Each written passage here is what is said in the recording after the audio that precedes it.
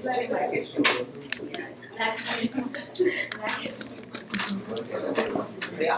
watching the movie?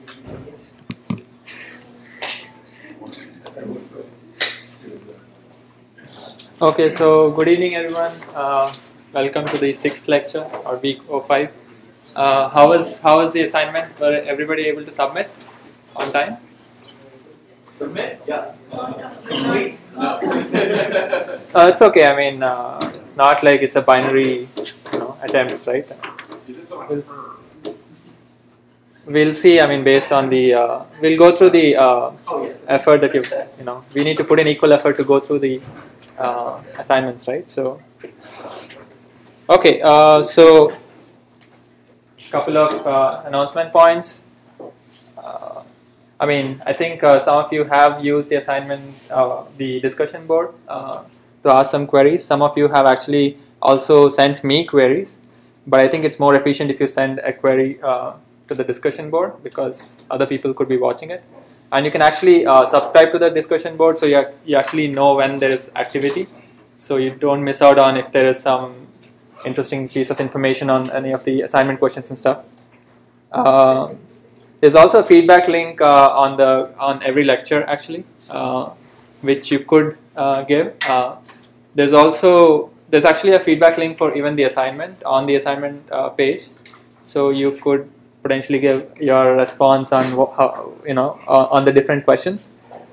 So project report, first report is due on March 1st, which is only 2 weeks.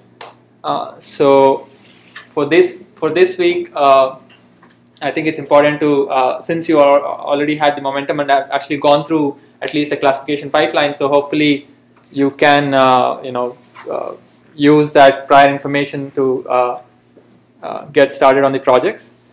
So the second assignment, it will be out on February 22nd, and it will also have 3 weeks duration, and it will probably be easier. So there's that. So today, actually, I was initially planning to cover something called unsupervised learning, but we'll get to unsupervised learning maybe in graphical models, and today we'll continue text analysis and recurrent neural networks.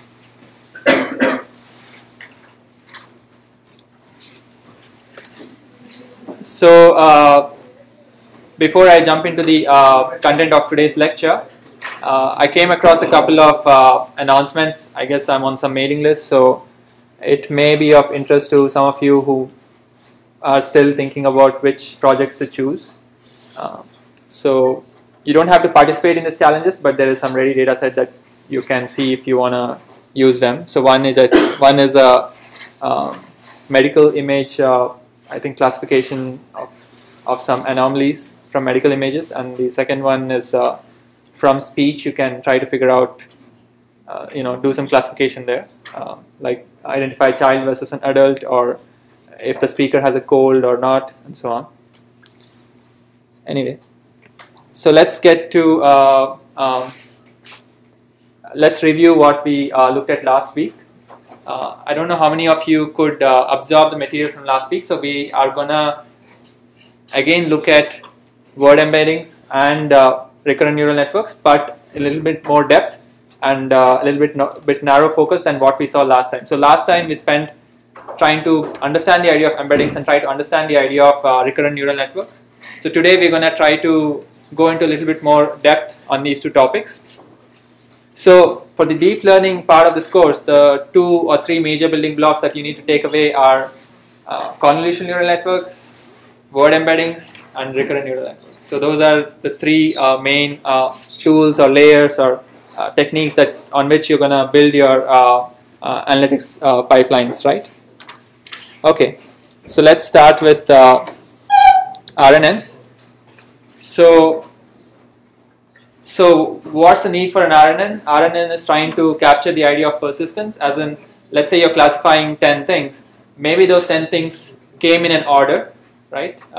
So if there is some order relationship that you observe 10 different images, but they were in an order, then the classification that you're going to perform on the 10th image should probably take into account of what all did you classify or what all did you see in the previous 9 images, right? So that's the notion of persistence, and diagrammatically they kind of show it as a transformation from input to output with a self loop in the transformation block. But as we saw last time, it is actually equivalent to a diagram like this, where the previous inputs, they get transformed and there could be intermediate outputs, but there is some transfer of information from the previous decision stage to the next decision stage. So these could be vectors, right? So if you remember from last time, this square block could be a neural network block. This could be the output of a neural network. And this output could be, for example, the hidden activations if there is only single neural network layer.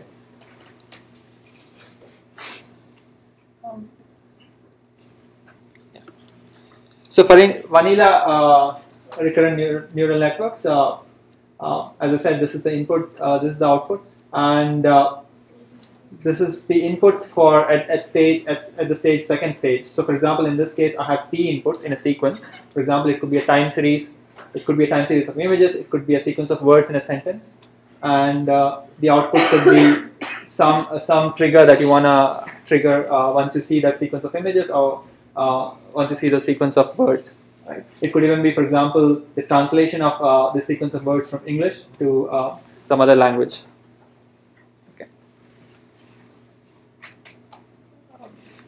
Okay, so actually I wanted to motivate last time what the vanilla RNN would look like on the inside of this block, and it was quite simple. It was just one layer of the neural network that you've seen in the first 2-3 lectures. It was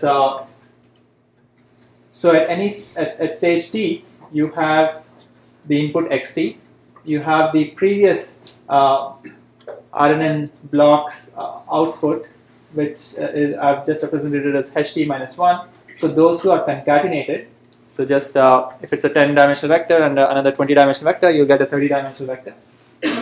That's the vector which is input to a nonlinear transformation. So this Stanish layer is just w times let's say h t minus 1 xt plus b.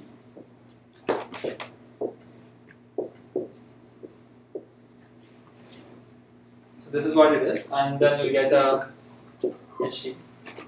So that's what it's doing. So this is the simplest RNN, and you can. So the key thing is that this weight and this bias is going to be common across all these blocks. So it's as if there is some imaginary weight matrix which is being referenced to from this block, from this block, from this block. Okay, and as we were motivating RNN, we wanted to place it in the context of classification, right? So in classification, we had a fixed input and a fixed output. For example, in your assignments, you've seen images of fixed sizes and then fixed classes, cats versus dogs, or 10 labels for the CIFAR dataset. RNNs can do these other blocks, other diagrams that I'm showing you, and the key thing is these green arrows. So there's some transfer of information from one stage to the next. So in this case, it's image captioning. So image could be the input, and a sequence of words which describe the image can be the output. And right now, it may be unbelievable that you can actually create a system which takes images as an input and can output a string of words. But if you had a lot of label data of images and text which describe those images individually, then you can actually build this. And it's not based on memorization, right? A very trivial thing you can do is just memorize every image, and hopefully the test image is the same as your training image. So that's not happening. So it actually has to generalize. So if it hasn't seen a new image before, it still has to describe that image, right? A different variation of that is when you have more inputs but a single output. For example, it could be sentiment analysis, where you have a string like a tweet or a short movie review, or even a long review, and then you want to map it to the sentiment of that, or sentiment or some single characteristic of that blurb of text, right? So, and the next version is when there is a sequence of input and a sequence of output, and the common example is machine translation, which is just a name for non-human translation. So basically going from English to, let's say, French or Chinese. And the last version is just a special case of this when it's aligned. And here we are just waiting till the last input of the first last input, and then only we're starting the output. So that's the only slight change there. Okay, so the vanilla RNN that I showed earlier, it actually has something called the vanishing gradient, the exploding gradient problem, and we are just not going to go into the detail of how the gradient explodes or vanishes, but you can imagine in your assignments, since you did not work on more than one hidden layer, I think, so you did not see the product of weight matrices. So what happens is if you have more than one layer, you have to take when you take the gradients, W1 can get multiplied with W2 when you look at the gradient with respect to, let's say, W3. I mean, okay, W3 times W2 could be a part of the gradient computation for W1. Let's say W1 is almost at the beginning of your neural network, and W2 and W3 are subsequent. Then the matrices multiply, and then when matrices multiply, the effect of a matrix on a vector is essentially this, right? It kind of scales. You know, one of the effects is going to be scale effect. So it can amplify the input vector. It can kind of shrink the energy in the input vector. That's captured by something called like if you have the eigenvalue or the singular value, then you can see if the value is greater than 1, then it's kind of scale the input vector. Okay.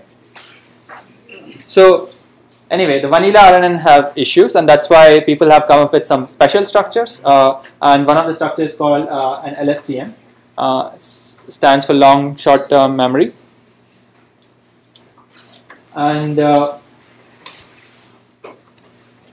it has a very similar block diagram to an RNN.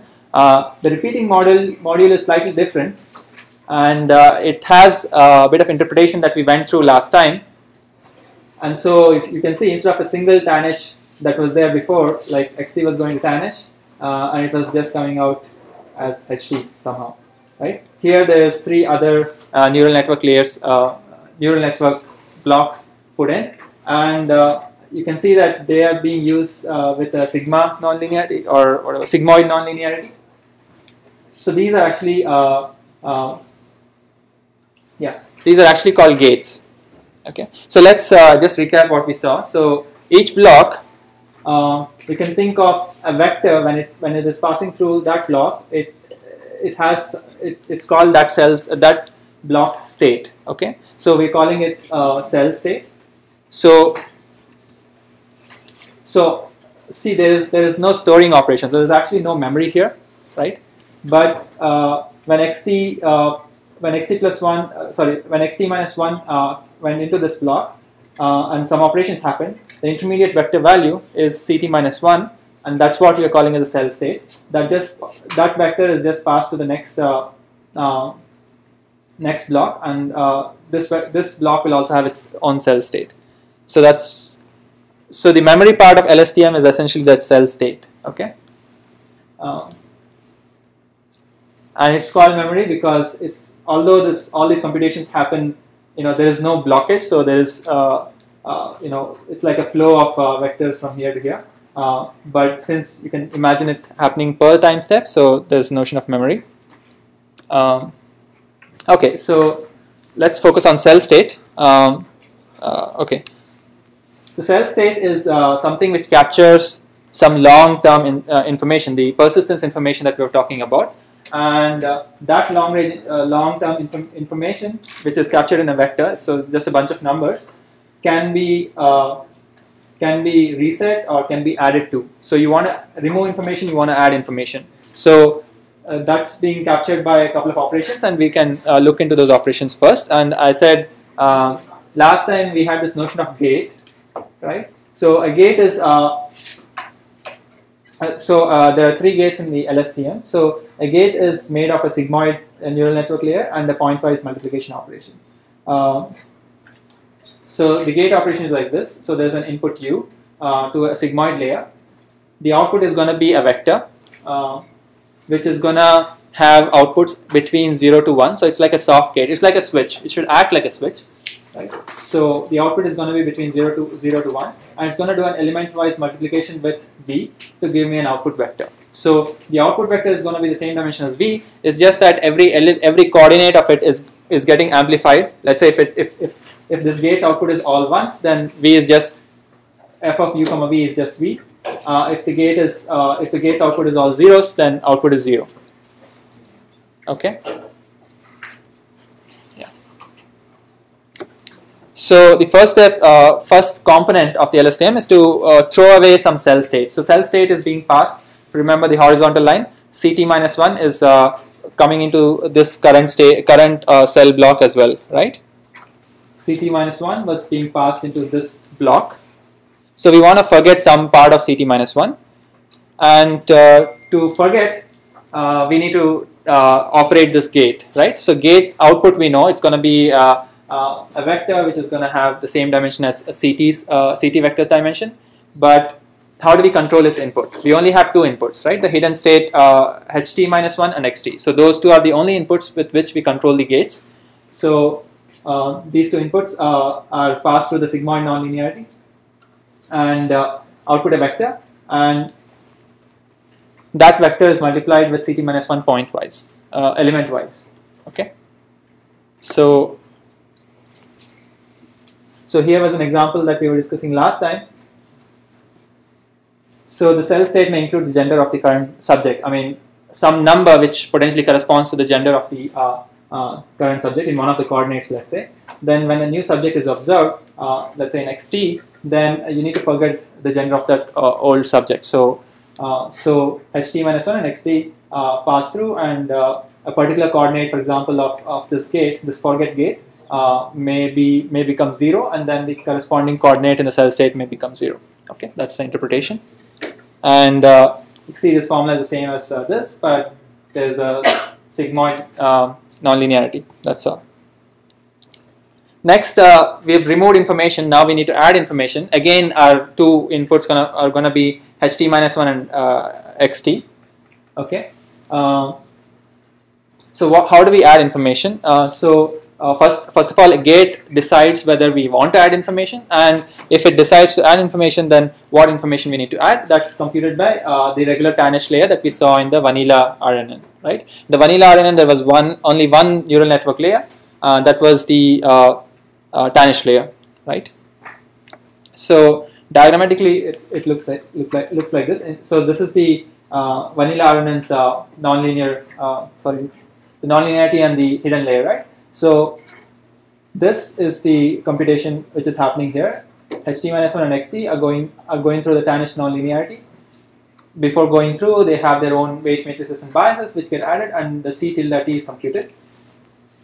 But with the same two inputs, after this concatenation, the sigmoid nonlinearity or the sigmoid neural network layer computes what is called the input gate. Okay, and it's going to modulate whether I should add this information or not. So in the last step, basically we modify the cell state. We modify the cell state by first forgetting, so element-wise multiplication with the previous cell state. And once we decide which information we want to add to the cell state, which is controlled by the input gate, we add it element-wise to the cell state vector. Okay, so that's the interpretation of this architecture, and why all these gates are present is because we want to control the vanishing gradient or the exploding gradient problem and capture the notion of persistence in a better way. So people have figured out different architectures of how such a recurrent network block can be designed, and they have kind of zeroed in on one of the variants, which is this LSTM, right? Finally, there's a small there's also a final change of the, so from the cell state I also want to output the current HT, right? So that's just going to be a simple transformation. So we just scale the output of cell state, so there is no neural network layer here. It's just a rescaling of the input element wise to between 0 to 1, -1 to 1, and the output gate just decides what is presented to the what is output to the what is output as HT. Okay, so for example, HT itself could be the output, could be the word vector of a could be the word vector, or could be the scores of a classifier, right? So so there's additional regulation happening here. Okay. So any questions of these three components in an LSTM?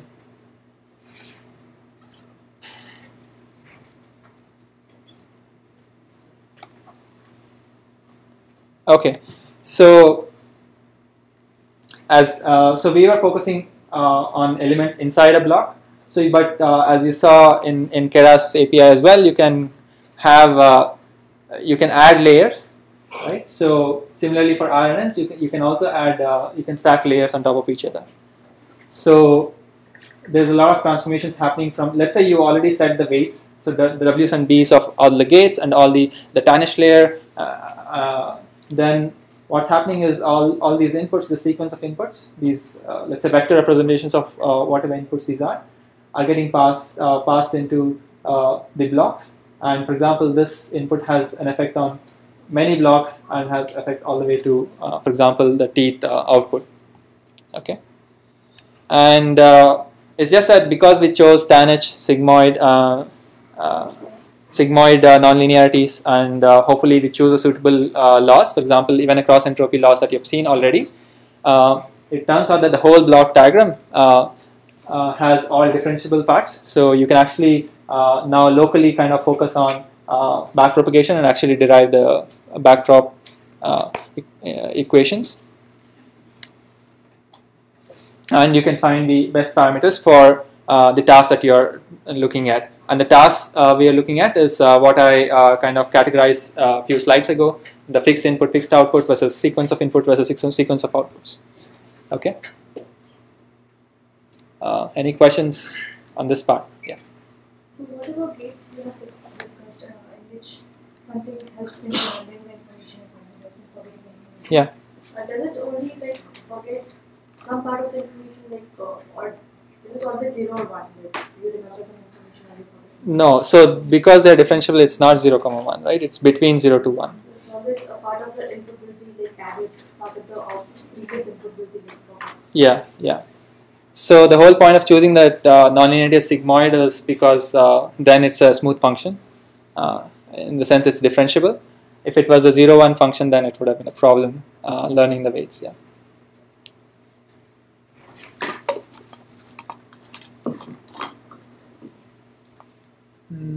Okay, so word embeddings. So what did we see last time? So words or characters or even sentences are merely symbols, right? I mean, there's a meaning attached to these symbols. We want actually semantically similar words to be represented similarly. Okay, so we want a representation which captures semantically similar words to be close together, and this is the idea behind what is called the vector space models in natural language processing. Okay, and it comes from, as I said, it comes from something called the distributional hypothesis, where words that appear in the same context share semantic meaning. So cats, dogs may appear in the context of when you're talking about animals. You know, options, futures, and stocks can come in the context of finance. So when those words appear in similar context, they should share semantic meaning, and you want to capture the semantic meaning. There are two types of approaches to kind of deal with words in a classification pipeline in analytics, right? And one is count based, and you've already seen I don't know. In your previous classes, you might have seen something called the bag of words representation, and as well as the one-hot encoding of words. So here, when you want to capture, so when you want to create, let's say, representations of words, in a sense, let's say you had a dictionary. You had a text. You have lots of text data, from which you have, let's say, 20,000 words. You know, that's your vocabulary. Then for each of the word, you want to assign a number or a sequence or a bunch of numbers. So we want to assign, let's say, a vector, right? Because we can't really work with characters. What do characters really mean? So we want to assign basically a vector. Now, the count-based methodologies, what they do is they kind of look at in a sentence. So if we have 20,000 words in a vocabulary, so we actually can create a matrix which is 20,000 cross 20,000. Okay.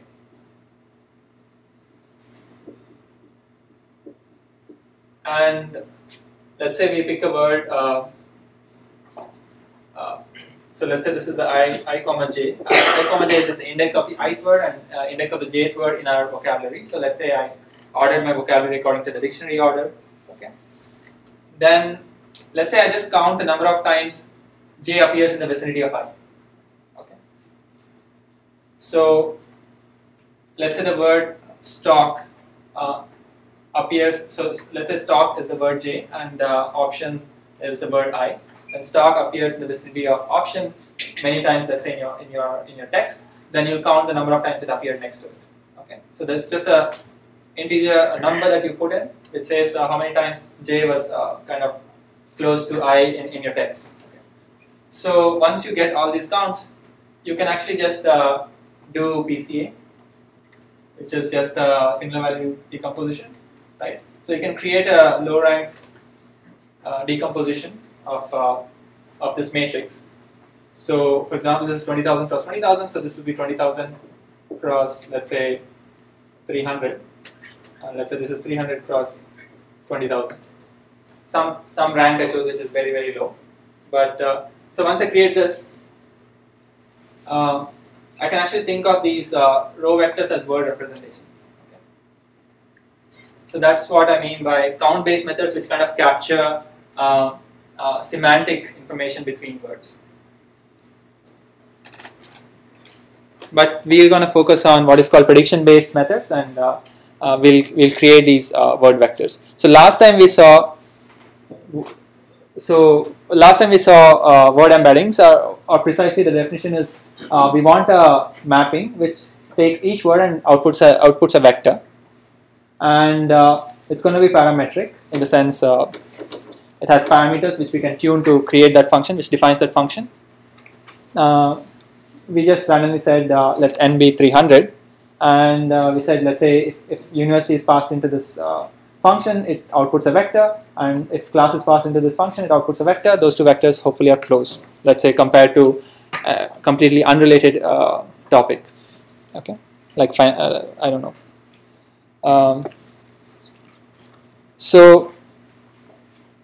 So how do you learn an embedding? Last time we said, okay, we're going to initialize, we don't know what this vector should be, what representation a word should have, so let me randomly put some numbers there. But we can actually now change those vectors such that the embedded vectors are meaningful for a task. So that's what I mean by a predictive way to capture the semantic meaning, a semantic relationship between words. So more precisely, I said, okay, pass each word through my current W. Let's say W has assigned all random vectors. It doesn't matter. Pass each word through W to get some vectors. Pass these vectors through a classifier. You know, once you have vector representation, these are fixed length vectors. You can pass it through a classifier and actually do some classification task. And then if you can tune the parameters of the classifier. You can also tune the parameters of the embedding as well, the embedding function as well. And hopefully, once you tune the parameters of W, then the word representations will capture semantic meaning, as in semantic similarities, as in co-occurrence statistics, which was what I was talking about here.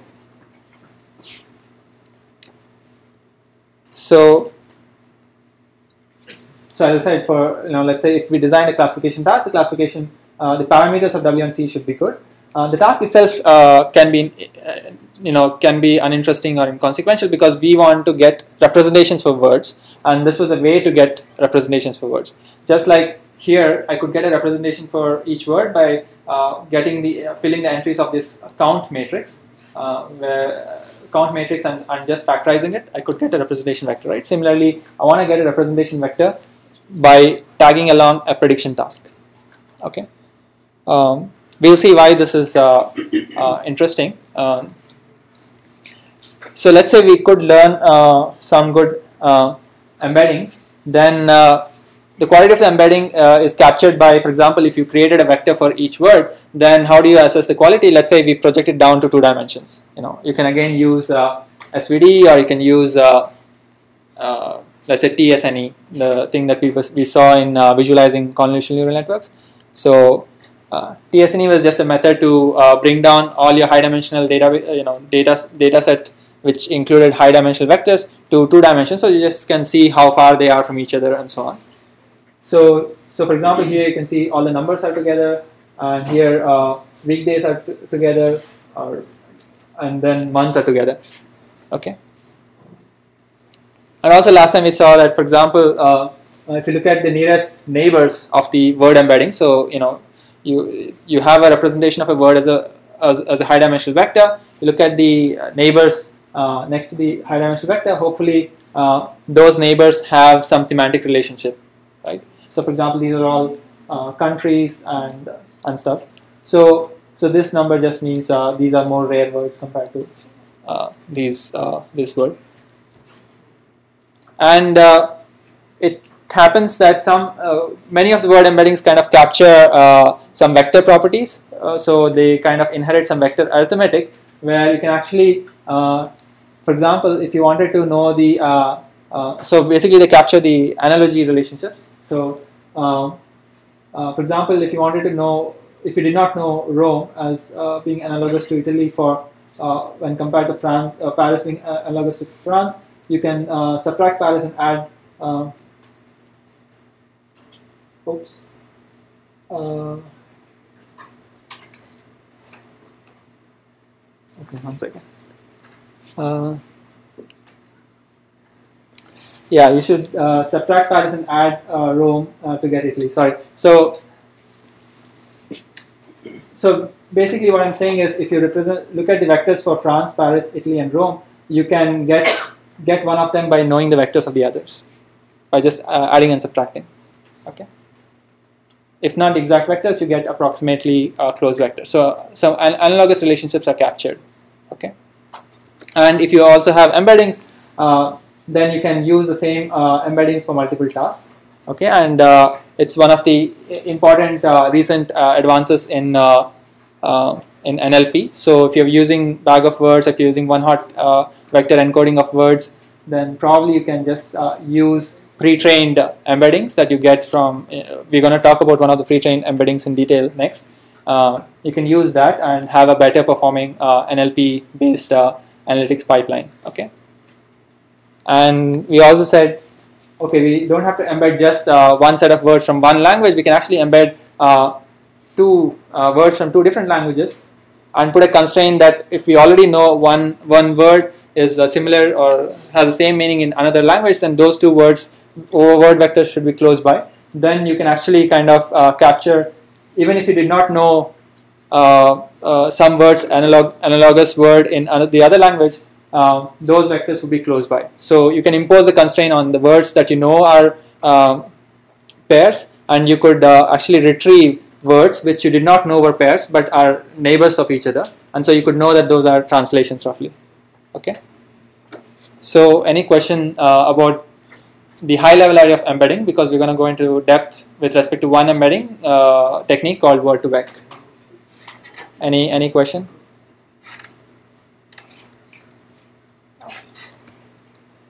Okay, so now we're going to look at Word2Vec. So how many of you have actually used Word2Vec in any project or something?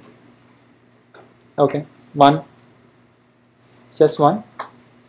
Okay, so Word2Vector is actually a technique proposed by Google in 2013, and as I was saying earlier, we are focusing on predictive methods to get vector representations of words, unlike count-based methods. So previously, in the last lecture, we just created some random classification task. We said we're going to take 5 grams and classify whether that 5 gram is a valid phrase or not by creating a negative example where we just randomly replace a word, and that will not be a 5 gram, right? So we create a classification task. So that was the predictive method to get to a word representation. So Word2Vec is very similar. So here also they're going to design a particular predictive method to get to a word representation for words. Okay.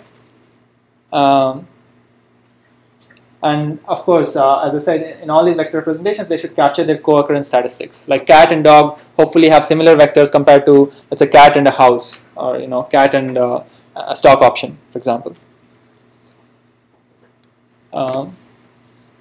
So it has actually two versions. One is called the continuous bag of words representation, and one is called the skip-gram model. But for both of them, the high-level idea is I want to get word representations. I'm going to create a predictive task. Okay. We'll go through the skip-gram model in the subsequent slides, and we'll just see what's the difference with the bag of words version later. Okay. So the actual predictive method is they create a particular simple neural network model to create that embedding W, and so their predicted task. In fact, so last lecture I kept C as a black box. I did not say what was the classifier. So here we're going to train a single hidden layer neural network to perform the particular auxiliary task. So the classifier is now just a single layer neural network. In fact, the nonlinearity in that single hidden layer neural network is going to be linear nonlinearity, in the sense there is no nonlinearity. Okay. So what is the task? The task is going to be so pick a word in the middle of a sentence, pick one of the nearby words at random, okay, and make the network learn the probability of every word in our vocabulary being this nearby word. So what is the input? So the input of this classification pipeline is going to be a word pair, right? I mean, it's not the word pair. So input is going to be one word, output is going to be, I mean, the ground truth is going to be another word which is nearby. And we're gonna get a bunch of normalized scores, and we want the score for that word that we pick to be high. Okay. So when I say nearby, it's essentially you define according to a window size. For example, 2 words to the left, 2 words to the right. Any of the words is defined as nearby. Okay. So what exactly are the word pairs of my training data? So let's say this is the sentence: a quick brown fox jumps over the lazy dog, and let's pick this third line. So I'll pick this word brown, and then I'm going to look at nearby words. So the nearby words are going to be 2 to the left, 2 to the right, and I'm going to create these pairs of words. Let's say brown, the brown quick, brown fox, and the brown jumps. Those are going to be my word pairs, and my prediction problem, or the classification task, is going to be I'm going to input brown, and at least in terms of the ground truth, the classifier should be such that it will output a score vector. The vector is going to be the length of your vocabulary, right? Because those are the number of classes. It should ideally put more probability mass on these words. Okay, that's all. That's the classification task. Or actually, I've illustrated it here again. So you have 10,000 words in our vocabulary. Then the input is going to be, now we did not. So we're going to design a word vector, right? So we haven't yet gotten a word vector. So how are we representing the words? We'll just make a one-hot encoding of that vector, which is I explained last time what one-hot encoding was. So who doesn't know what one-hot encoding is still? So one-hot encoding is just, if you have 10,000 words, you'll create a 10,000 dimensional vector where let's say it's dictionary ordered words, then that coordinate is going to be 1 for that word, and everything else is going to be 0. That's one-hot encoding. And so the input word is going to be 10,000 dimensional. For example, cat would have the cat coordinate 1 and everything else 0. The true label word, in the word pair, is also 10,000 dimensional, right? And so the network has to output 10,000 dimensional score vector. Input is going to be a 10,000 dimensional input, the one-hot encoded vector. Okay, so those are the actual representations in your classification classification method that we set up. Okay, so the network output has to be 10,000 scores, which pass through softmax. So therefore, their normalized scores are essentially probabilities. Okay, and each coordinate is the probability that the particular word is the randomly selected nearby word. So diagrammatically, actually you can't see. Can you guys see the lines? Okay. Basically, this is just since there is only one hidden layer, it's easy to understand. So the input vector is going to be this 10,000 dimensional vector. You pick some number of hidden neurons. So let's say here we choose 300. Okay, and the output is, after passing through these neurons, you'll get a bunch of scores, which is going to be 10,000 dimensional. You're going to normalize them by doing the e to the power score divided by sum of scores, right? So that's the softmax operation. So you'll get a bunch of probability numbers, or basically normalized numbers, such that they sum up to 1. And you want, for a given training data word pair, if that is the input vector, then the appropriate word should have a high high probability mass or high normalized score. Okay. And in fact, we are also actually not going to even have any nonlinearity. So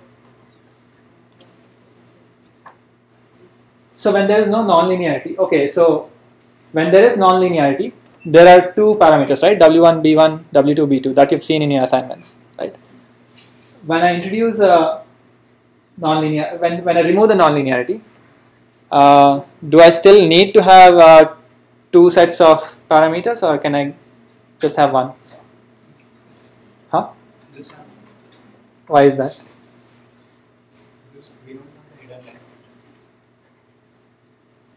No, I mean there is a hidden layer, except there is no nonlinearity. Instead of ReLU, think of a linear function. F of x is x. Huh? Let's say in a deep network, you remove all the nonlinearities. You make all of them f of x is equal to x. Okay. Instead of ReLUs, you replace them with identity functions, right? Element wise, it's a scalar function which is y is equal to x.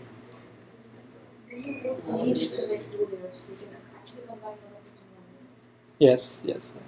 So basically, the answer is if you don't have the nonlinearities, you can compress, right? It's just a bunch of matrix products. So without nonlinearities, it's just going to be a product of a bunch of matrices, which is again going to be a linear transformation. But here it's essentially actually a linear transformation. But why are we maintaining the separation?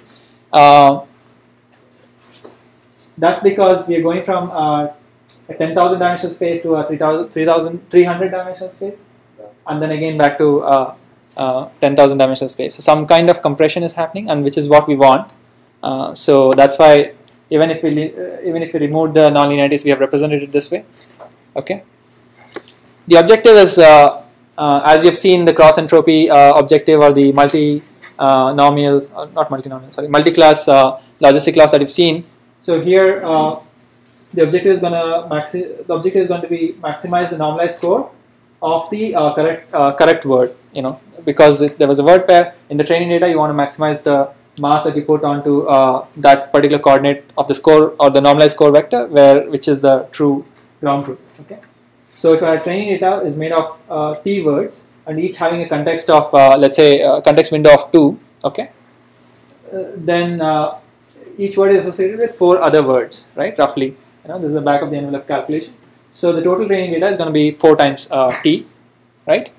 And the objective is going to be just sum over all my training data. This is what this double sum is doing. So per word, there are going to be 4 other words. So for per training data, you just maximize the probability of my target given my input. Okay. Maximizing this is the same as minimizing the negative log probability. So yeah, here I guess it's not the loss; it's the negative of the loss. Any doubts on this slide? This should be review of the 0th lecture, first lecture. Okay. So what is the hidden layer? The hidden layer, let's say, is represented by a weight matrix. W naught. Okay. I've just chosen W naught because I don't want. So we were using W here, right? So let's just call it W naught in general. So that's the weight matrix, which is mapping from which is mapping from the input to the hidden layer. Let's actually just transpose it, which is now the hidden layer was 300 dimensional vector. You generally think of vectors as column vectors. Let's transpose it. So we'll get a row vector, and we transpose the operation as well. Like instead of W naught X, it will be X transpose W naught transpose. And let me call that W naught transpose W. Okay, it's just a transpose of W naught. It's the same weight vector. I'm just looking at it from by just transposing it. Okay. The number of rows of W is going to be 10,000. The number of columns of W is going to be 300. And the rows of W are actually our word vectors. We're just going to call them. It's by we are defining them to be the word vectors. Okay. So, as I said, in the predictive method approach of figuring out word representations, we created a predictive task, which was that one hidden layer neural network, and without nonlinearity, we created our training data. We trained, let's say, and figured out the weights of the hidden, weights on the hidden side as well as on the softmax side, and now we just transpose the weights of the hidden side, and we're calling the rows of the transpose of the hidden layers weight matrix to be the word vectors. Okay.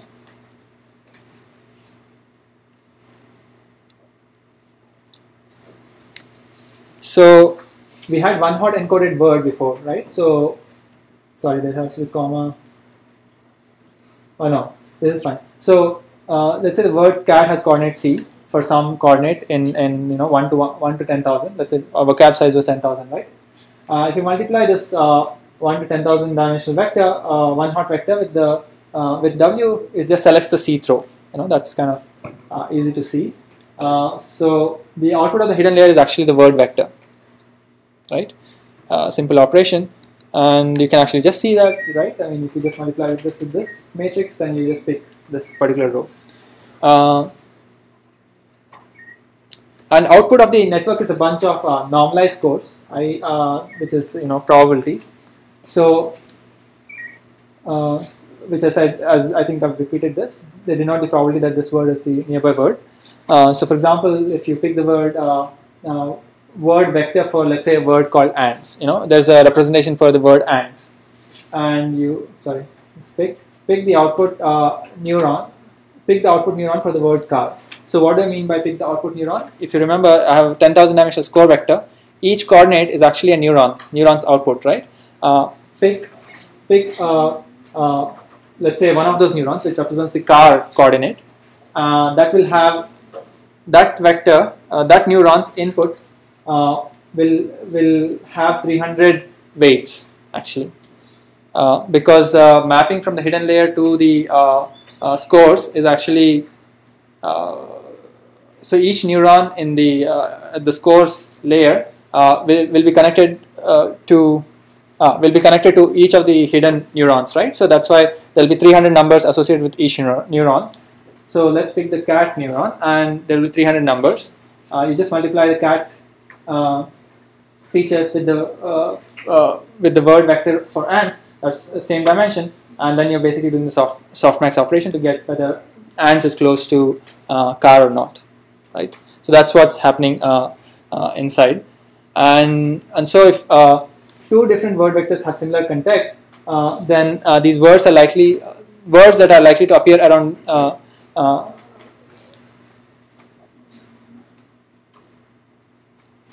if two different words have similar context, then similar words are going to be appearing around them, and then the output probability vector should be similar, right?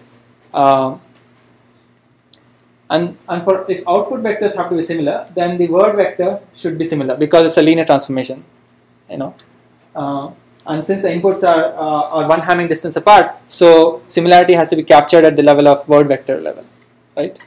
Because if you think of similarity at the one hot encoding level, they're all the distance. Let's say Hamming distance is just how many coordinates are different. So Hamming distance is all one for cats versus dog, and cats versus ants versus cat versus house. So there's no information there. Because the output probability vector has to be same, right?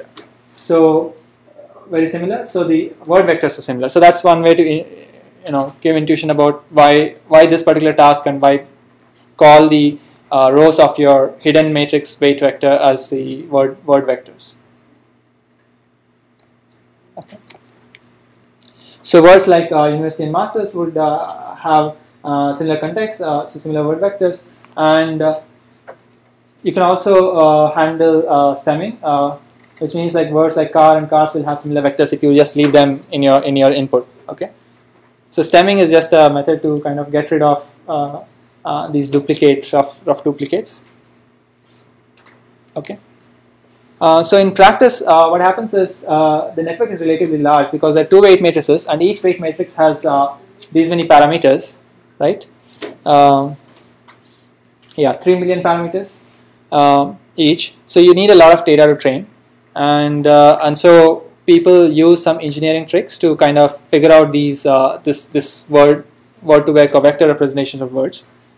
One thing is to kind of subsample frequent words. So you may have too many word pairs where the input word is going to be the. Okay, this is an article. So you kind of delete them proportional to how frequent they are. So you can do that because you have frequency statistics of how many of each of the words in your vocabulary. You can easily compute that. You can also treat common phrases as single words. For example, New York is actually 2 words, but you can actually merge them together and call it a single word. There's another thing, because the output probability is actually a vector which is 10,000 dimensional. It's hard to do that summation. You have to you have to not just hard to do the summation. You actually have to propagate the gradients to all the coordinates of both the matrices, 2 matrices that you have. So instead of that, there's a trick where they only update the weights of neurons corresponding to randomly chosen non-nearby words. So these are sampled inversely proportional to their frequency, but the idea is that you don't propagate and change entries of all entries of your matrix. So you have those 3 million entries, right? So you only change a few of them. You can do that by not considering the error induced by all the non-nearby words, but you just randomly pick some of the non-nearby words and try to ensure that they are close to 0 in terms of the normalized probability mass. I don't know if that's clear, but it's just an optimization trick. I mean, if you really are at this scale, then you may want to look into this trick. Okay.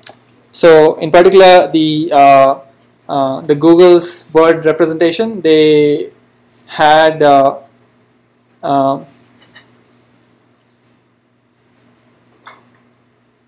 okay, the vocab size is 3 million, but I think these are word pairs.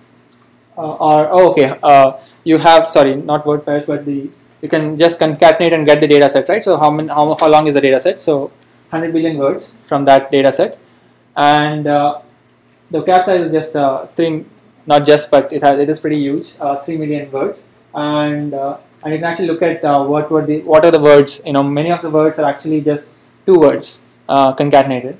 And you can actually look at the word representations. Actually, there's a package called Jensen.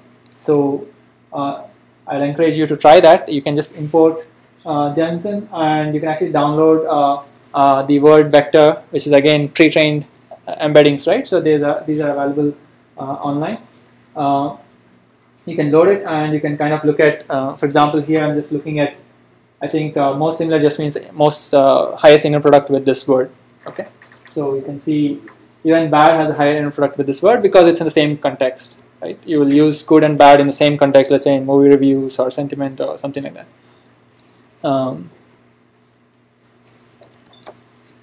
So the task that Google chose was picking a word and picking a nearby word to be the target. There's a different version of the same problem in the Word2Vec family, which is called the continuous bag of words representation, where instead of picking a word and picking a nearby word as a target, they'll actually do the inverse operation. So they'll pick the nearby words as the input and try to predict the target. Okay. So we were saying pick a word and try to predict each of the targets. So we created, let's say, if we had a window size of 2, we had created 4 training examples, right? So here we would have one training example. So all the 4 words would be input, and we want to predict this the target word. It just reverses the input and output basically. There's also another popular embedding called Glow, which kind of captures, which kind of does a multi-objective optimization of this predictive method and the count-based factorization thing that I was talking about earlier, which is one of the previous techniques to capture semantic relationship. So you can also download Glow-based representations, which have been trained on a slightly different data set, I think. So you can use these pre-trained representations in case you have small data and you want to represent words. Okay, it's better than doing one-hot encoding for sure. Any questions at this point? Okay. So next we'll look at sequence-to-sequence learning. So again, revisiting the idea that we kind of brought up last time. That we, in the first 4 classes, we were looking at just fixed input, fixed output classification problems, and now we want to look at sequences because time series is a sequence, text is a sequence, video is a sequence of frames, and so on. So this is a slide from before.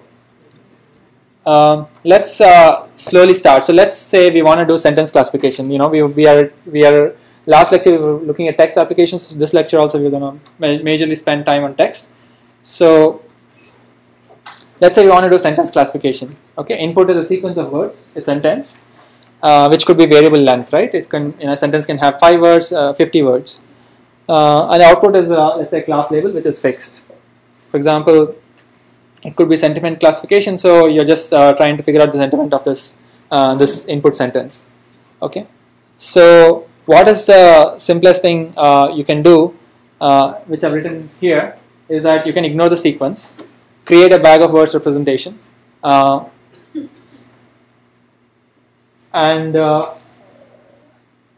then just treat that input as a fixed length vector and map it to a fixed size input, fixed size output classification problem. Okay. So how many of you already know bag of words representation? Because we have kind of ignored that. It's one of the traditional ways to represent text data. So how many of you don't know bag of words representation? Okay. So bag of words representation is very simple. So if you have a vocab size of let's say 20,000 or 10,000, let's say 20,000, then you just create a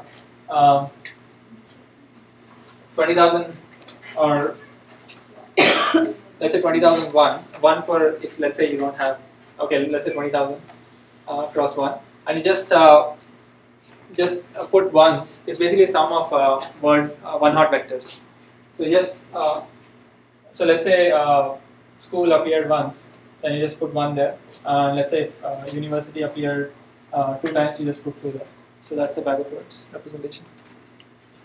So you can, each coordinate is going to be integer, but it's a vector, right? It's a 20,000 dimensional vector which kind of captures the sentence. What you're losing is basically the sequence, right? There is no information. Once you get this, you can't get back the sentence. And there's also no semantic information. So it's just whether the school coordinate was here or there, it doesn't matter. Okay, there's no school specific information being captured in that vector. Okay, so then once you get this vector, you have the label, you have this vector, so it's a straightforward classification problem, right? Okay, let's do something slightly different. So we can actually, since we just looked at word vectors in the previous 15 minutes or half an hour, so let's take a weighted average of the word vectors as the vector for the sentence. Okay, we still lose word order, but at least we are capturing semantic information. Okay, and again we have a fixed size input and output classifier, right? Any other ideas of how to do sentence classification?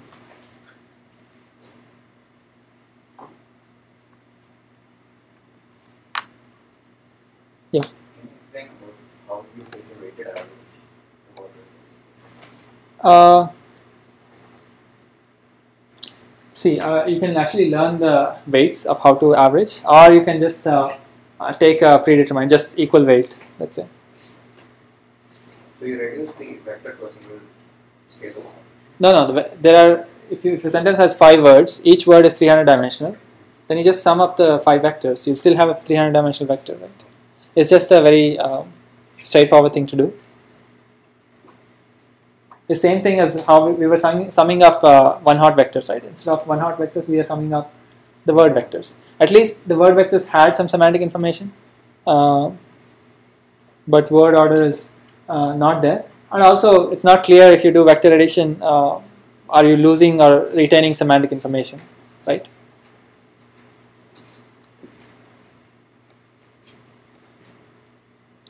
Okay, very interesting. We're going to look at something called convolutional neural network in the context of natural language processing. So, how many of you remember CNNs?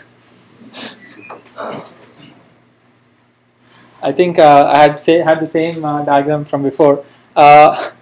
So, everybody remembers CNNs for images, right? So, for natural language processing also, once you go from symbols to vectors, now you're in number space, right? So you can actually do a lot of things. So people, instead of creating, like here we were not sure whether this made sense. Even if we had word vectors, how do we deal with the word vectors, right? Because we were losing word order relationship and stuff. So one line of work which was recent, at least try to use deep learning techniques, was try to use CNNs. So, but it's kind of not very prominent in 2016, but that's just 2 years of span, so it may be a useful technique in general. It may not give you the top 2% performance improvement. So convolution, if you remember, is just passing a slide, moving a filter onto the input. In fact, it's typically is a 3D tensor. You slide it across a spatial dimension, and you get a 2D activation map, okay, per filter, right? Any questions on the convolution part, because we are gonna just assume this. Okay, so what we already know from images is that convolution CNNs are CNNs because they are trying to capture location invariance. For example, in the image, whether the cat is in the top left corner or the top right corner or in the center of the image, it doesn't matter. We should identify it as a cat. So we were trying to capture the local invariance, and that's why filters were kind of if it was a first convolution layer, which is right, which was at the beginning of your CNN pipeline, its receptive field was small, right? It was only looking at, if it was a 3x3 filter, it was just looking at a 3x3 block of your input image, right? So they were trying to exploit location invariance. And also they were trying to exploit compositionality, which just means you can compose at the lower level layers. You have lower type of features like edges and color gradients and so on. And at the more higher layers, you compose those edges, for example, to create a pattern which looks like a cat or which looks like a shape of a bed or something like that. Whatever is the class that you were trying to train on. Okay, so those were the two kind of reasons why we used CNNs, because we knew such structure existed in the images, right? Image domain. Now, what we're going to do is try to mimic the image type of input. So we will represent a sentence as a matrix, and each row is going to be for one word, and simply we're going to just replace. We're just going to use the word vector that we had from the previous section. Okay, so a sentence is represented as a matrix. That's fine, right? Because every word is anyway the same dimension, so at least they can be concatenated together as rows of a matrix, right? Once you have a matrix, then the whole CNN pipeline you can pass through, right? The matrix doesn't have depth, so instead of unlike the images in AlexNet and so on, which had RBG channels, here you don't have. But otherwise, once you created a matrix, you can just pass it through a CNN pipeline to figure out a class. Again, the score vector, the CNN pipeline typically has a fully connected layer at the end, and the scores can be, for example, here if it's like a positive class versus a negative class or something like that. So, what do you guys think of this use of word vectors to make a matrix out of a sentence and then pass it through a CNN pipeline. Huh? So the other sentence will mean a certain number of words, not exactly, but they have to get the same length. Yes, yes. So yeah, there is that issue, which is that different sentence pairs, sentence class pairs will have different lengths. So how are you gonna deal with that? So they should have the same length. So one engineering trick is to add 0 vectors as rows. What you're trying to capture is at least the local order. So the rows close to each other are close by in the sentence. That is roughly captured, right? So the convolution. So I'm going to explain the convolution operation for this matrix. What's the slight difference with respect to the CNN that you've already seen through this diagram? So first of all, let's say we have 6 filters. Okay, these are filters. So since our input is a matrix, there's no depth, so there's no filter depth. Okay, but I can choose a number of filters. So I chose 6 as the number of filters. Now, what is the size of the filter? I removed the depth, so depth is gone. Now there is this or width and height, right? So let's say let's say I pick heights to be 4 here, and then 3 here, and 2 here. Okay, and I'm going to choose widths to be the same width as the input matrix width, as in the width of the filter is going to be the same as the word vector width, okay, which is going to be, for example, 300 dimensional. Now, what exactly is the sliding operation happening here? It's going to be, it's like passing this matrix from, on the first 4 cross 5 part of this, and then again the next 4 cross 5 part of this. So you're sliding from top to bottom, okay. So when you put this on top of this, you do element-wise multiplication. You add them up, you'll get one number, right? So that's the number that I put over there. That's what a filter did even in CNN, right? How many? Since this is this height of this filter is 4, and I have 7 rows here. That's why I get 4 outputs there. Okay. Similarly with these 2 filters. Similarly with these 2 filters. So, because the filter sizes are now different, actually somebody asked last time, for CNNs filter sizes were the same. Here the filter sizes are different. You'll get different length outputs, right? Filter outputs are going to be, filter outputs are going to be actually just vectors. And here the filter output is 4-dimensional. Here the filter output is actually 5-dimensional. Here it's 6-dimensional. Okay. So I'm supposed to get 2D activation maps for in the regular image-based CNN. Here I'm getting 1-dimensional activation maps, and I'm getting the number of activation maps is 6 because I have 6 filters. Is that clear? Okay. Then I'm going to do something called 1 max pooling. Okay, because I only have 1 dimension. I could have done a max pooling where I take 2 entries and compress it to 1, but I'm going to actually compress the whole vector into one. Okay. And same thing with the second filter, same thing with all these other filters. So I'll get 1 number per filter, so I get 6 numbers here. I'm just going to append those 6 numbers and create a vector and pass it to the next stage. In this case, I'm just passing it as a, I'm just putting a softmax layer, for example. So 6-dimensional vector, so 6-dimensional, let's say 2-dimensional score. Let's say it's a class. It says a positive sentiment or not. Okay. Then I just need to reduce it to 2-dimensional score. So it's the matrix here would be 2 cross 6 plus b, passing through passing through a sigmoid nonlinear. So is this CNN clear for text?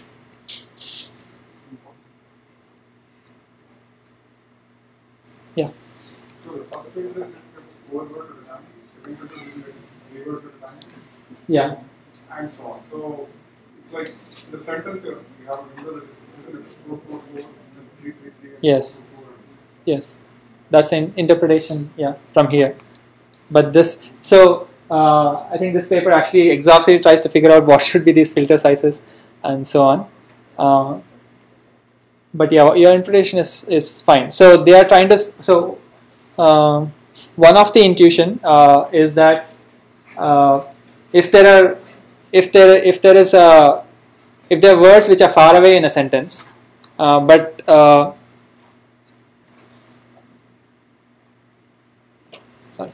if there are words far away in a sentence, but they kind of determine the sentiment of that sentence. For example, it's a positive review or negative review.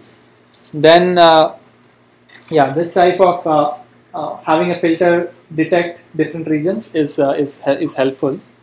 But yeah, these are capturing locality. But as they are sliding along, they are capturing even if the words are far away, they can lead to the same sentiment.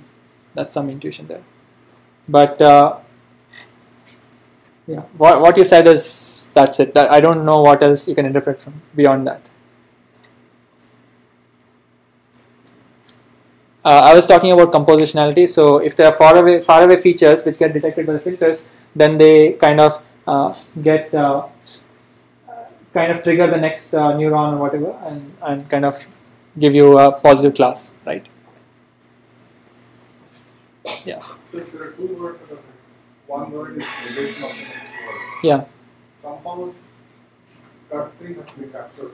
Negation of the word order is being captured here, right? So yeah, these filters have to capture that actually. If there is a word, if there are two words, so if there is a modifier which is a negation of a particular word, then these filters should capture that. Ideally, the weights are supposed to be such that they capture that.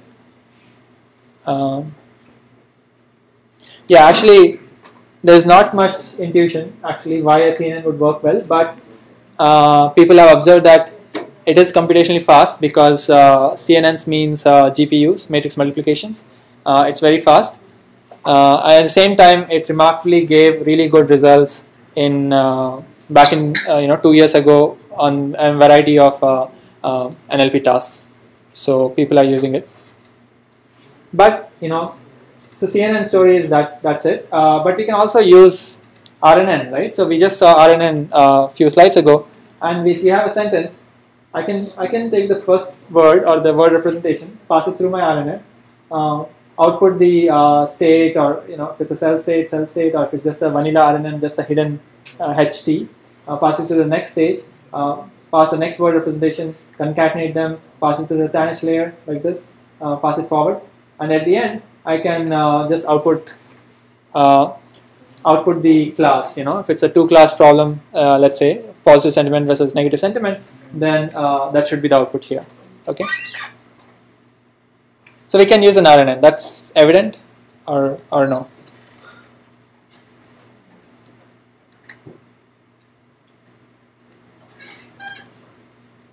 So for sentence classification, what I'm trying to say is that you could have used fixed input, fixed output representation, so the CNN or bag of words or whatever. One variation of that was variable length input and a single output, which is what the sentence classification would map to if you use the RNN based technology, right? RNN based framework, then you have variable length input and a single output. So that's what I wanted to kind of allude to for this example. Okay, and the way you train it is the same way I've been mentioning earlier, right? You have to do the backwards propagation, except that, for example, if it's an RNN structure like this, then all these have the same weights, and so the gradient update will have to first you need to do the backprop all the way to the input, and then get the gradient update that you're going to do in each step, right? So you do a forward pass. So for example, training example would be a sentence and its class. You pass the sentence forward, get the class, see the difference of the class from the predicted class. You'll have a loss value, right? Let's say it's a cross entropy loss, or even mean square error or something like that. Then you pass the gradient of that with respect to the weights, with respect to its inputs. Then gradient of its input with respect to its output with respect to its input. So you have to pass the gradient to get the final gradient value that you're gonna do SGD, your gradient descent on. Okay, is that clear? Is the length of this be equal to approximately Yeah, length of this is the same. So there's the issue. I said variable length inputs. So each sentence can have arbitrary lengths, right? So how are you gonna deal with that? So as I said, the engineering trick is to pad. So let's say you have a data set from movie reviews. So let's say the sentence length varies from 5 to 100. That's a short movie reviews. Then one very naive thing you can do is actually create 100 copies of this, because that's the max length of your data set, right? Or you can actually just create a 100 length RNN and actually pad zeros for the subsequent inputs, zero vectors, right? Word vectors. Or you can just actually, per example, you can actually do this computation, right? Per example, I know if let's say an example has 5 words, then I just have to repeat this computation 5 times and do the backward prop for that and get the weight. The weight is is indifferent of the length of this network, right? It's the same weight. Let's say if it's a tanh layer, if it's a vanilla RNN, it's just the same single weight matrix and the bias that need to be updated. Whether the sentence length is 5 or 100, it's the same. It's the same. Is there any confusion there? I thought the rates are different for each piece. No, it's not. I think in the previous lecture as well as this lecture's beginning, I said it's the same weights, right?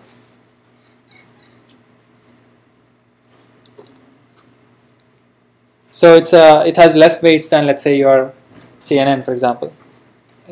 If it's just one Danish layer, then there's just one matrix. And maybe if there's a softmax layer here, then there will be another matrix which maps to the scores, right, or something like that. Other than that, you don't have multiple weights. You'll have more weights if you purposely want to have different weights, right? You can always do that. Or if you have more layers, I said you can stack same unit on top of this, where this one's output is also going as input to the next RNN. Then you can have different weights, different parameters for that layer. Okay, but this layer will not have different weights. So roughly, the notion of layer is different here, but yeah. Just to understand the weight, the dimension is the same, but each time the values in the weight vector for each is one extra. No, the values of weight vectors, like if you already trained this RNN, W is fixed, right? It's just that your HTs are going to be different, right? This is HT, or HT minus 1, HT, whatever. Any other question? So let's look at another example. So this was the example that I think I skipped over very quickly last time. This is the image captioning example.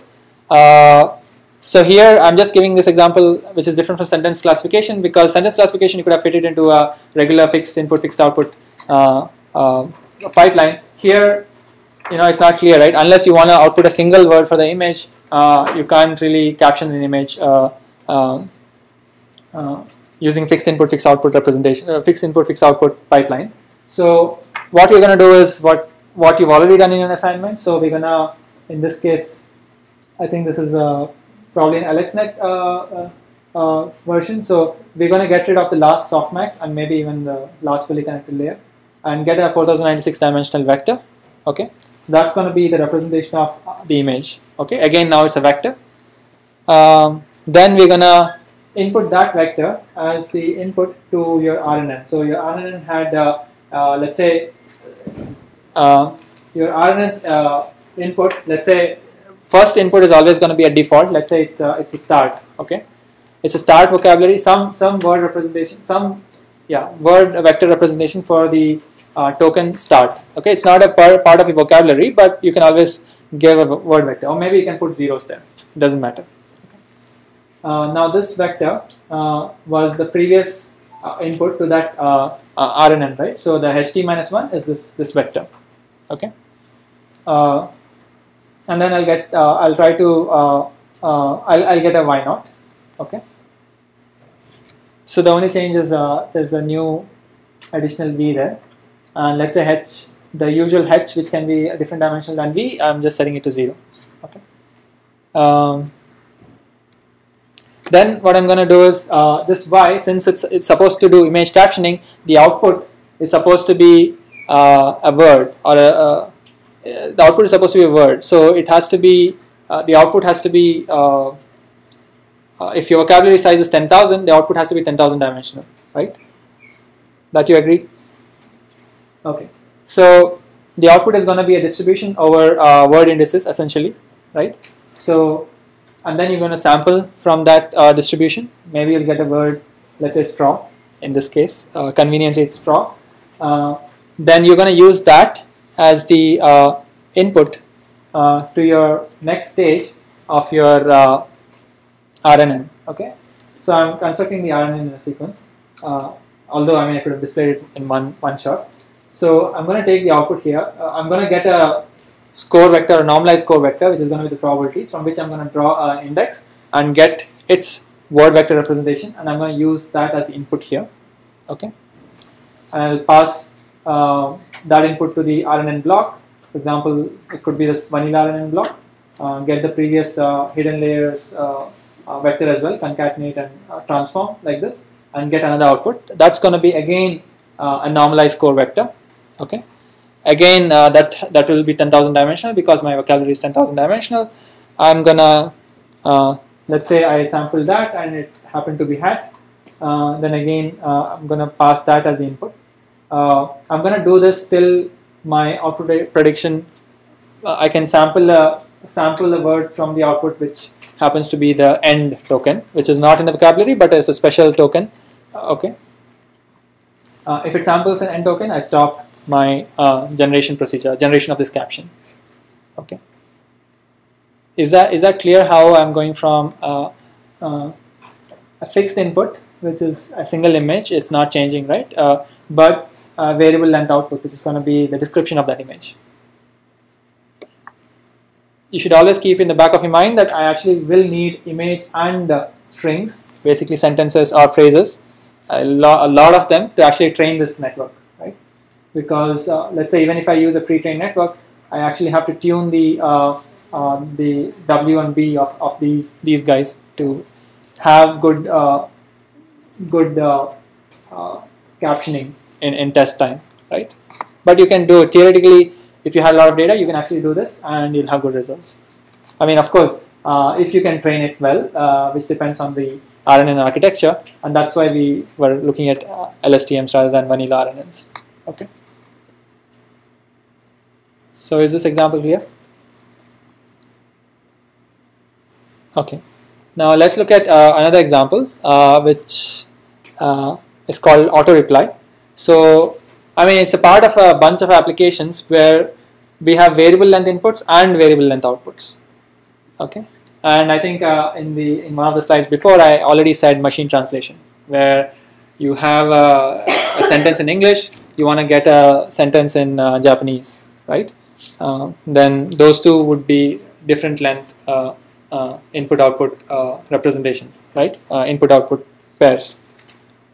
There's also other applications like summarizing. You have a huge document, your output has to be a small, collection of sentences. Then they have variable length input, variable length output, because the document length is not pre-specified, and neither is the summarization length pre-specified.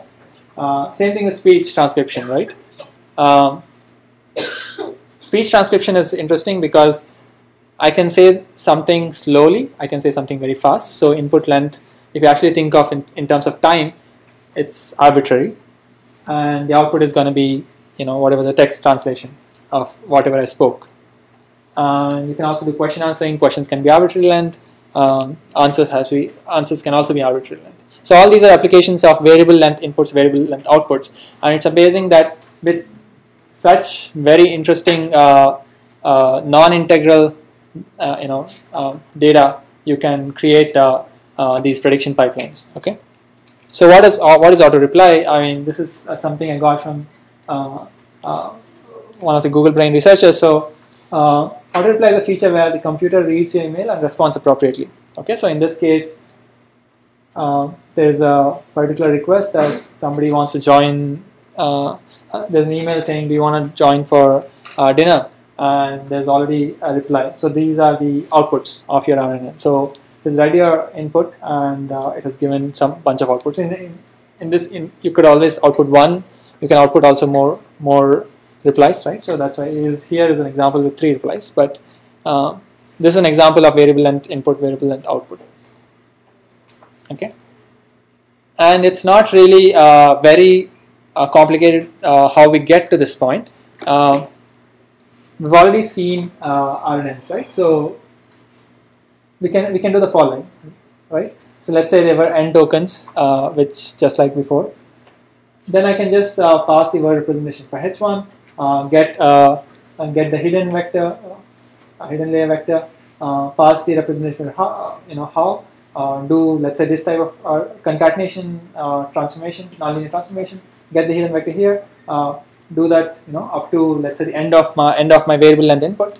I get the n token, at which point I need to start generating an output, right? In this case, it happens to be, since it's auto reply, I need to generate words. So appropriately, I'll define the the softmax layer and the number of scores, score dimension, everything, right?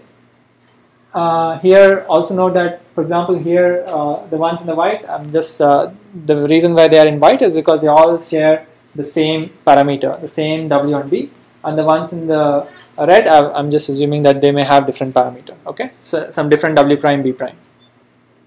Okay, and the way yeah.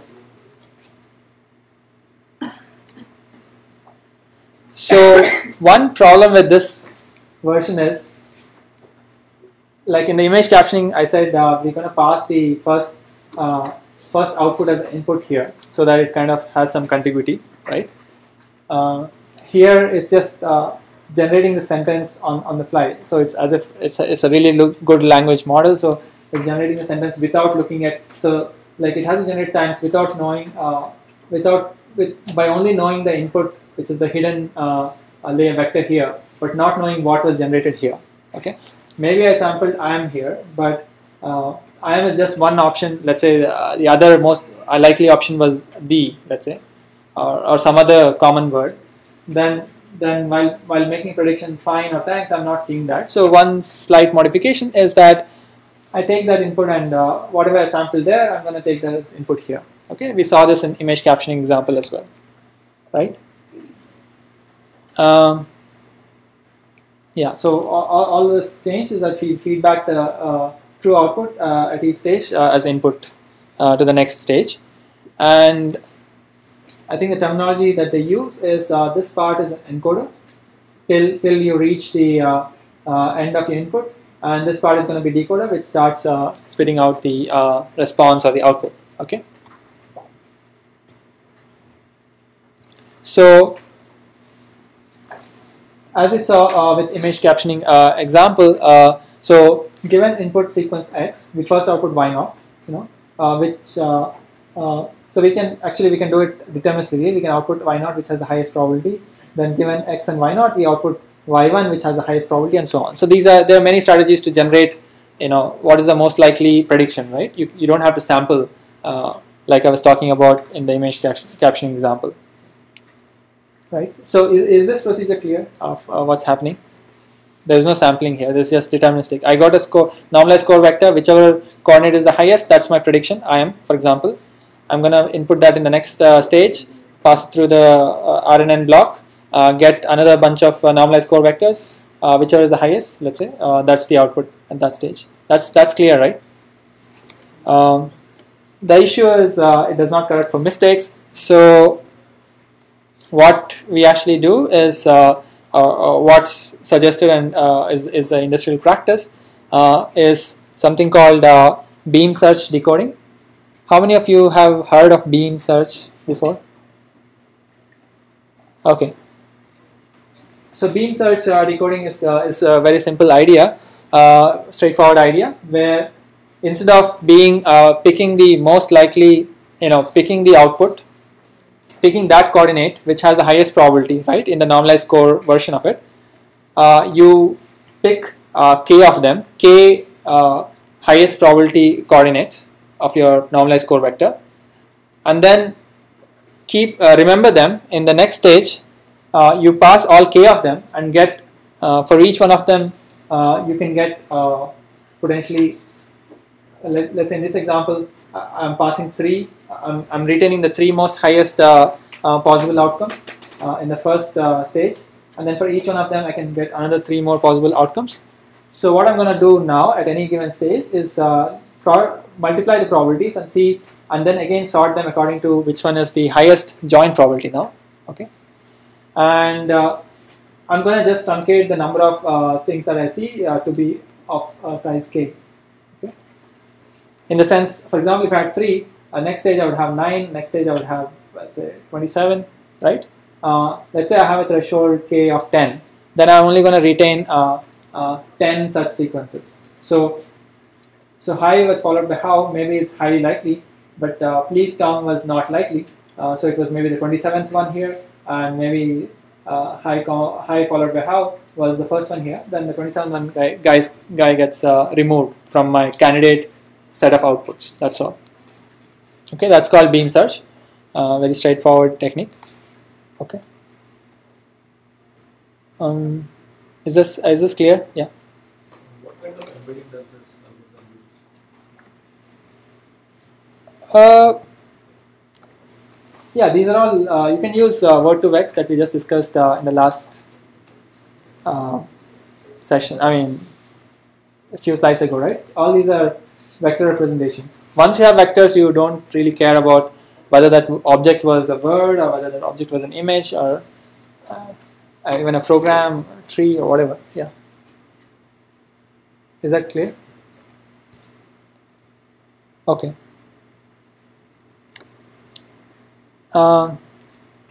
So there's one issue with the second version that we made, even if we do beam search and whatever. Okay, that is that the link between the encoder and the decoder in this RNN framework is that there's only one link, which is this HN. Okay, HN is the one which is somehow capturing all the aspects of your input, right? That vector here. So this I'm representing the vector which is inputting here as HN, let's say, or the output of the local transformation. So HN is going to capture everything that's happened before it, and it's a fixed length vector. So if I had seen a 5-word sentence, that would be captured as a 300-dimensional vector HN. If I had seen a 100-word sentence before, it's still captured as a 300-word vector, right? 300 length vector or whatever, 400 length vector. Whereas input is variable length, so it's not it's not capturing the richness of your input. Okay, so one way to get around it is a very fairly recent technique, which is called attention mechanism. Okay, I think in the last lecture I had a slide where I was showing that there was an example where there was an image captioning example, except that was it an image caption? Okay, there was an example where the network was trained to look at only parts of the image and then output a number, right? So, okay, let's look at attention mechanism here. So in the third version, the attention mechanism is going to be as follows. So what I'm saying is that the output should consider attention to parts of history, in the sense that when I'm outputting something, let's say I want to output something here, I should not just look at HN. Probably I should look at all the processing that has happened before. That's roughly the idea. And how I'm going to do that is as follows. Let's say I had the opportunity to look at all the outputs of the hidden layers. Let's say, okay. So instead of generating, sorry, in this example, so I'm saying that let's say I used HN to generate the first word, but for the second word, let's say I use IM as an input for the next one, although this is somewhat incorrect.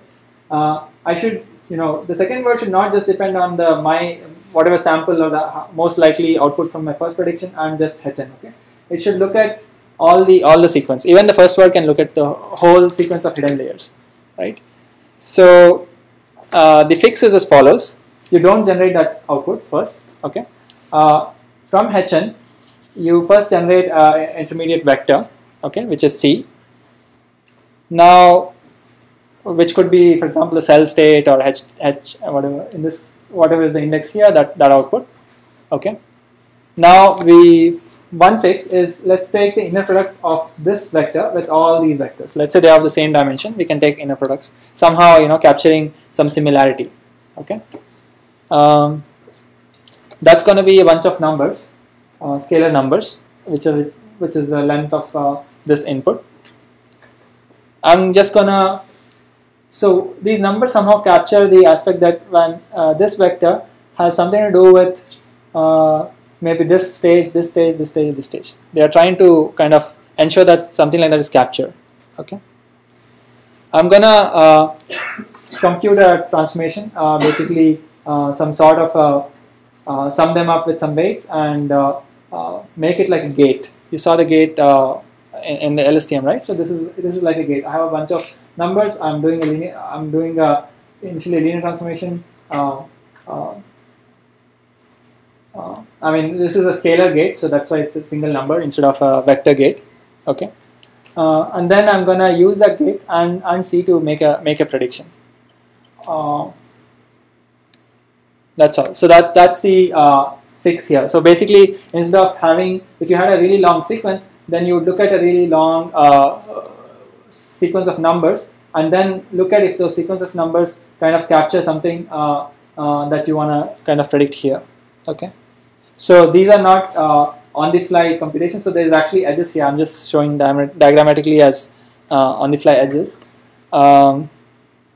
So let's look at. I just changed the application. I just changed the translation. So what exactly is happening? So I'm generating something, an intermediate output here. I'm going to look at its I'm going to look at trying to attend, or I'm trying to look at those parts of my input which are highly related to what I should output here.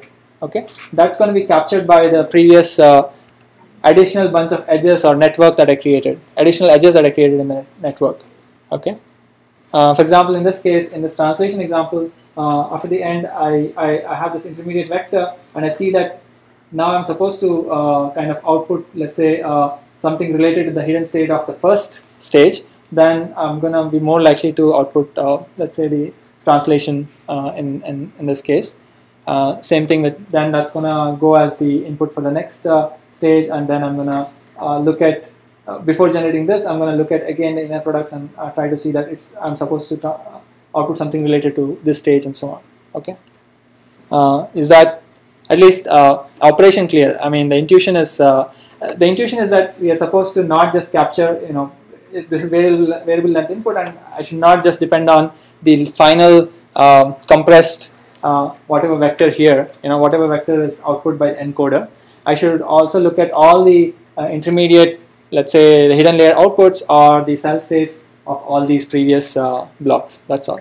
So when I say look at all of them, in the sense I want to focus attention that at this point of time I should probably focus on some words at the beginning or some words at the next part. Okay, and that decision is going to happen through some parameters which relate to how my intermediate cell state is tied to all these previous hidden outputs. Okay, so there is a block which I am kind of not putting it as a block because it's literally multiple lines going to that C over there. Okay, but what I'm trying to say is, okay, the takeaway from at least this last complication, which was the attention mechanism, was that that is something which people are trying to do now, especially to deal with let's say machine-to-machine translation. You have to really focus on some parts. Let's say you're generating the beginning of a translation. Let's say you're translating a 100-word sentence, English sentence, to let's say Japanese. When you're creating that translation, the first word or the first few words should focus on some parts of the input sentence.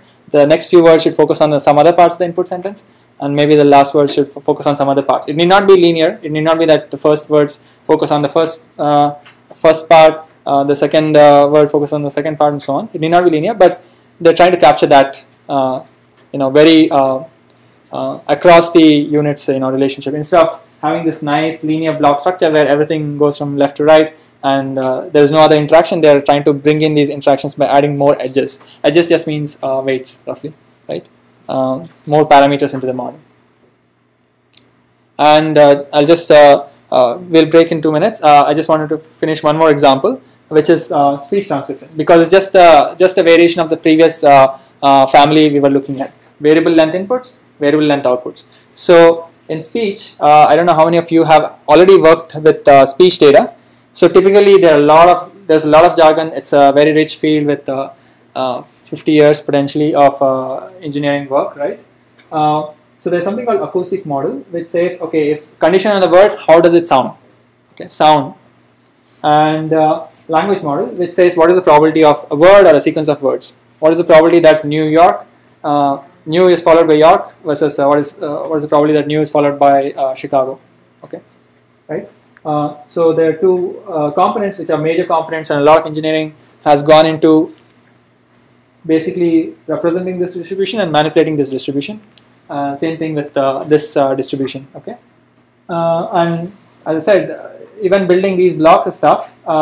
On top of that, you may want to do a lot of feature engineering to actually do the speech transcription. In the sense, going from sound to the words is not easy and requires a lot of feature engineering. But under this framework, this new generation framework of sequence to sequence learning, you can actually attempt to do end to end, as in go directly from speech as a sequence of speech signal, however you capture it, we'll see in the next slide, to a sequence of words. Okay, so you kind of eliminate all this intermediate sub-blocks that you've created, which were interpretable before. You had a sub-block which would be acoustic model, which would be a language model. You would have maybe identify something called phonemes, which are these basic units of sounds. So there was all this complicated stuff happening here, and one recent attempt is to use these deep learning building block RNNs to kind of do this end to end. So it's the same as what we saw in auto reply, but with one minor modification, which is your speech signal is actually a bunch of numbers. Okay, it's actually just a waveform. A waveform is a bunch of numbers indexed by time. So for example, you may have a 8 kilohertz or a 16 kilohertz speech signal. All it means is that in 1 second I took 8,000 numbers. It's just a bunch of sequence of 8,000 numbers in 1 second. A bunch of sequence of 8,000 numbers in another second. That's a 8 kilohertz as a speech signal. Okay, it's a bunch of integers, let's say, and that's what is represented here. So it's pretty dense, but these are all, let's say, integers or some scale versions of that. So one pre-processing that you do is it's not clear how to deal with it's a sequence of integers. It's not a vector, right? So what we're going to do is we actually are just going to convert it to vectors and then put them into our sequence to sequence model that we saw earlier. So we're going to take a small block of the speech signal, which is one dimensional. We're going to create we're going to transform this and create a feature vector for this, which is called a spectrogram, or there are fancy variants called MFCC features or something like that. So that's straightforward, that's well known, and it's a simple transformation. Okay, you do that transformation and that's it, you have vectors. So from this one dimension, let's say 20 millisecond strip of signal, you get a vector. Let's say it's a vector dimension is, let's say, 30 dimensional or 60 dimensional. It's a representation of this time domain component. Okay, you have 30 dimensional vector here, 30 dimensional vector here, 30 dimensional vector here. You create all those vectors, and that's your sequence of input vectors. That's your input sequence, and then you do the same thing as what we saw. Maybe you will add another RNN layer on the top. You can do that, and you can get rid of this if you want to. And the same thing after the sequence, you start trying to predict the text. Okay. There are a lot. I mean, this is the high level idea. So there are some challenges even with this as well, because here you can see that there is too much the sequence length for the same output can be very different, right? I can say something very slowly, say something very quickly. So yeah, so there are many considerations like that, and this is not the state of the art model right now, but even that simple framework of sequence-to-sequence learning with RNNs, you can potentially do this. Okay, and there's an equivalent thing that Baidu research has come up with, which also has RNNs, but it's a slightly different structure than sequence-to-sequence modeling that we are seeing here. Okay, any questions for this part? Okay, let's take a quick break and we'll get back.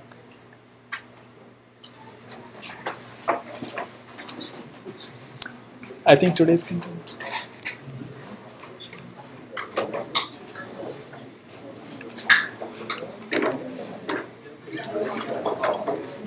Yeah, just a quick question. So actually, I noticed you mentioned about the image captioning. Yes. I was wondering, can I use that on the video captioning thing?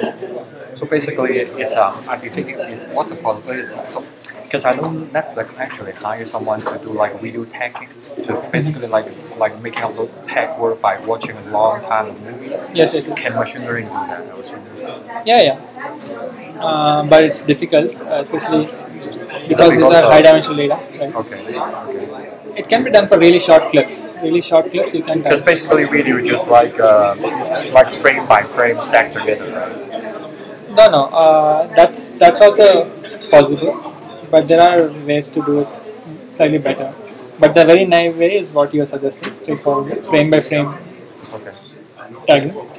And also the VGG next, so based on what I'm understanding, it's basically it's so good that like we can put in any image and then with some minor tweak it will produce high accuracy. Is that correct?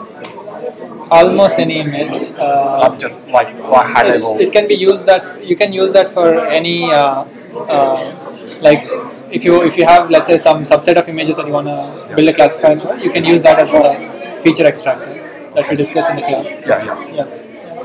I mean, because you may not want the same class label as what you're getting from ImageNet, right? Because there's only 1,000 classes there, which you may not be interested in. So I'm just thinking, is that possible in the future? There will be, there will have a better model than VGG. Then we can basically throw. Yes. Yeah, there are better models actually. VGG is from 2014. Okay. So there are two other models called InceptionNet by Google and ResNet by Microsoft. Okay. So they are better, but the weights are also available. Just like you downloaded the 500 MB file for VGG when it's weights, right? Same thing you can download for them slightly better, but they are only slightly better. So I don't know if you care about. So in terms of the application, so how good the accuracy? I mean, what's the minimum accuracy need to achieve? Like 95% or more? No. Their top 1 accuracy is quite low, right? Even for the 1,000 class data that they have, their best accuracy is about 80%. Top 1 accuracy. Okay. The top 5 accuracy, if they had the option to give 5 guesses instead of 1, then the accuracy is like 97 or not 90, 94 or 95, something like that. But if it's top 1, it's lower, much lower. And reaching 80% accuracy in a 1,000 class data set in terms of top 1 accuracy is very difficult. Okay. Thank you.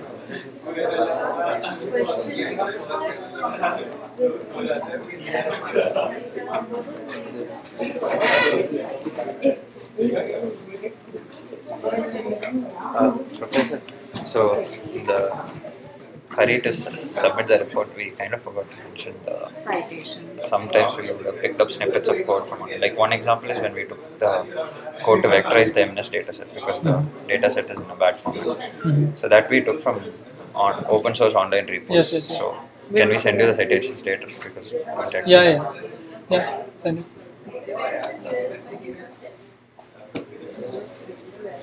And so there are some places where for example, the MNIST dataset, right? The actual dataset itself is in an array of arrays to do R maximum. Some people have created CSV versions of it. Is it okay if we use those? Yeah. It's okay. Right? Preprocessed data is fine.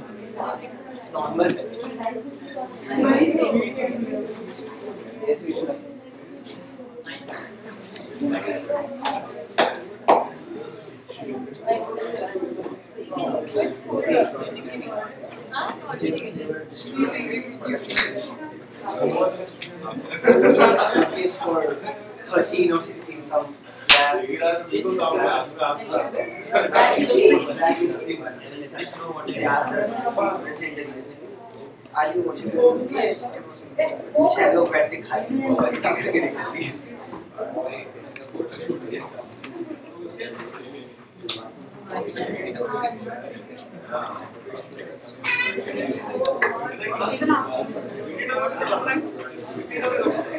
I'll pass out.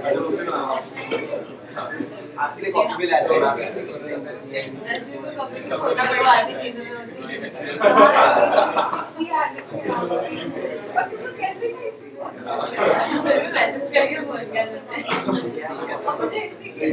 Lighting खराब हो गई क्या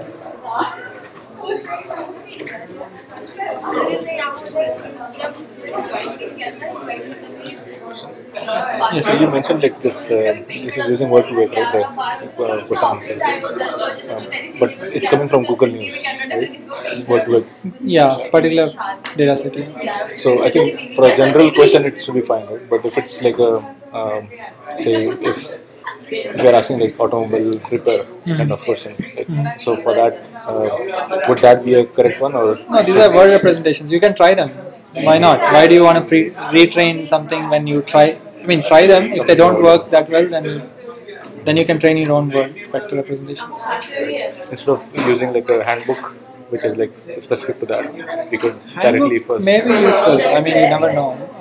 But this is just straightforward. It's just like instead of one-hot encoding, just uses vectors. Yeah, new question.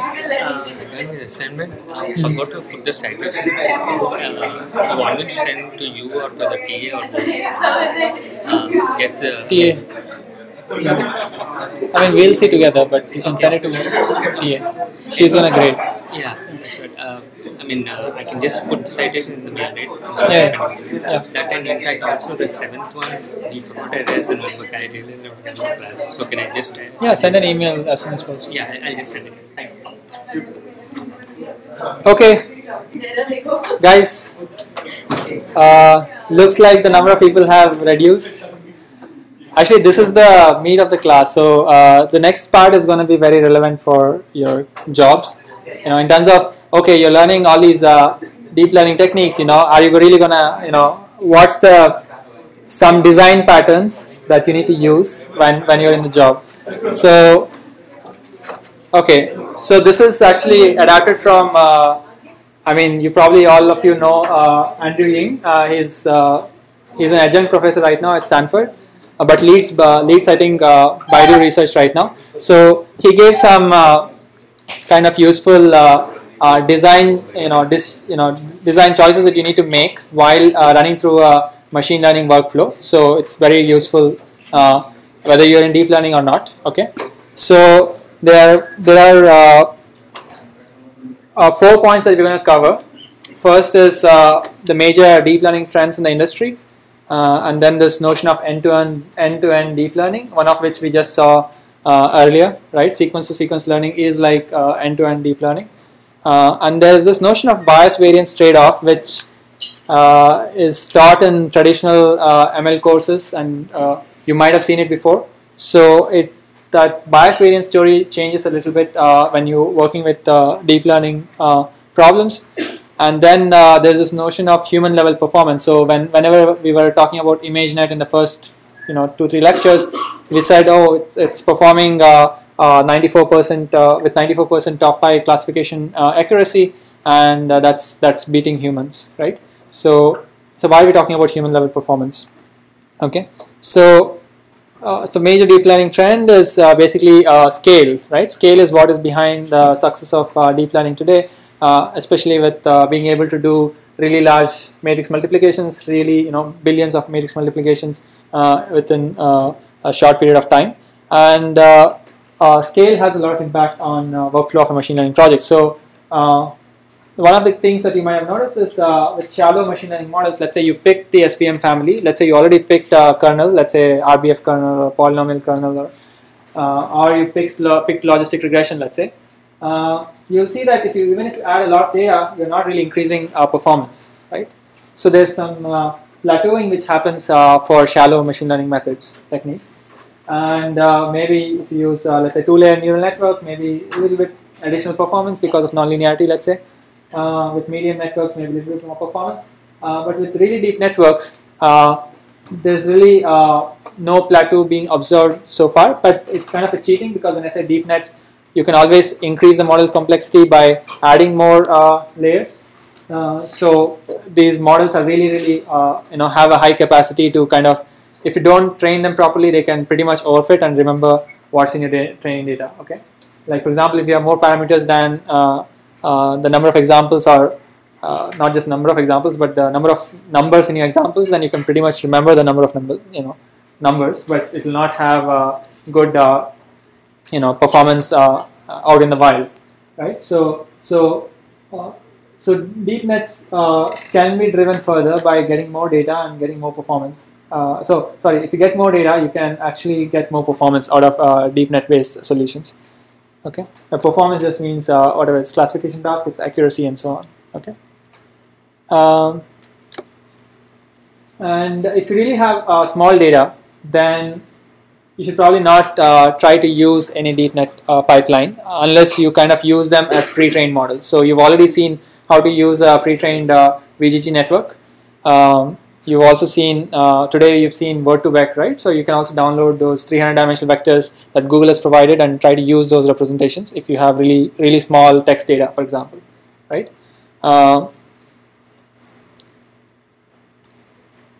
And at least today, the types of models that we went through in the class are the models which are typically production ready, in the sense these technology companies, whatever they've deployed, they've mostly used the things that we have covered in this class. So CNNs, RNNs, and fully connected networks, fully connected feed-forward networks. There are many other non-production ready techniques that you'll see if you search for deep learning on the internet. You might have heard of, let's say, autoencoders, deep Boltzmann machine, a lot of different architectures that people have come up with. Even reinforcement learning, they're not production ready in the sense that they have not been productized yet. So if you're going to work on deep learning, these are good bets. So that's with respect to trends in deep learning in the industry. Now, with respect to end-to-end deep learning, typically in shallow machine learning, we already saw a few instances in this class, like for sentence classification. Outputs were typically numbers, these classes, right? Scores for the classes, and for example, sentiment classification output is number, binary, 0 or 1, let's say.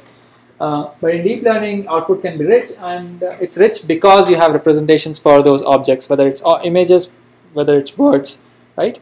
And you can work with sequences, which is input is an image, output is a string, machine translation, speech recognition. So this is what we were going through in the past, 15 minutes ago. But end-to-end deep learning cannot be done always. That's the caveat. For example, it's great to learn sequence-to-sequence learning models today. In the sense, we just saw examples. We didn't really train them, but as a practitioner, you would probably go to TensorFlow's webpage, look at some sequence-to-sequence learning examples, and maybe use that as a tool in your toolkit, right? I mean, you'll not derive the backpropagation equation and all that unless you're doing research. You'll probably use TensorFlow's automatic differentiation capabilities and so on. So, but when you do that, you can't apply end-to-end deep learning always. And one very prototypical example is, let's say image to steering action. You can actually think of this as an end-to-end deep learning, right? Image is a fixed input, steering action is a fixed output. Then you can fully, map from image, as in, let's say, a self-driving camera is capturing images of what's in the front, what's in the back, what's in the sides. Let's say 4 images. You can't just do that. It's less realistic. More realistic is to actually map from images to some detection, intermediate outputs, like detect pedestrians at certain locations, detect other cars, maybe even detect the velocity of the other cars, and then this whole operations research part of it, as in planners, which actually plan in terms of how to get around obstacles and things like that, they need to come into the picture, and then only steering control is actuated. So don't run after end-to-end deep learning methods just because sequence learning can be thought of as any input, any output, right? But it may work if you have lots and lots of data. So if you have, like, say, billions of data points, then you're fine. Okay. That's just with respect to end-to-end deep learning, because we saw a few examples in today's class. So what to do after training? Okay. So let's say you trained your 2-layer network or 1-layer network, or even 5-layer network. What do you do next? Okay, you trained, you got some number, performance number. From that point, you can actually take a lot of decisions to potentially improve or potentially find bugs, right, overfitting and so on. How do you take these decisions? And one, at least managerial or a very practical way of doing this is to look at what is called bias variance trade-off. So let's look at this example. Let's say in Baidu's case, they want to build a human-level speech recognition system. Okay. So they measure 3 numbers. So they measure the human performance. Let's say it's 1% in terms of recognizing speech. Maybe training error. Your training error is going to be 5%. Let's say, and your validation error is 6%. Okay. Then because there's a higher gap between human level performance and training error compared to training versus your validation, and hopefully validation is proxying your test, this would be called roughly bias. Okay, it's not the same as the bias in classical statistics, but it can be potentially mapped to that. But anyway, so the bias is, you would call this a bias, and you would pick a more complex model because you're not able to get to this 1% number. Okay, and you know that some other classifier, in this case human, can actually get to that number, right? But let's say you had numbers like this. You had human level performance 1%, training error 2%, but validation error 6%. That means you have what is roughly called variance, and you wanna either try to regularize. Early stopping is just is also again to not overfit, and want to get more data as well. Okay, so because these two numbers are very far away. Okay, and you can have both. You can have both, right? You can have human level performance far away from the training error, and training error itself is far away from the validation error, and then you'll have to do, even pick up more complex model, change the architecture. You may have to get more data, try regularizing your model, and so on. So these numbers are useful to determine where you want to go next. Okay, and this computing these numbers and taking decisions is slightly different from what you would do in the shallow ML type of workflow. Because in shallow ML, let's say you already fixed your family to be random forest-based methods or gradient boosted trees, decision trees, or whatever, like SVM, then you're somewhat limited in terms of increasing the complexity of the model. There are of course hyperparameters that you can change, but you are limited in certain way in terms of the capacity of the model.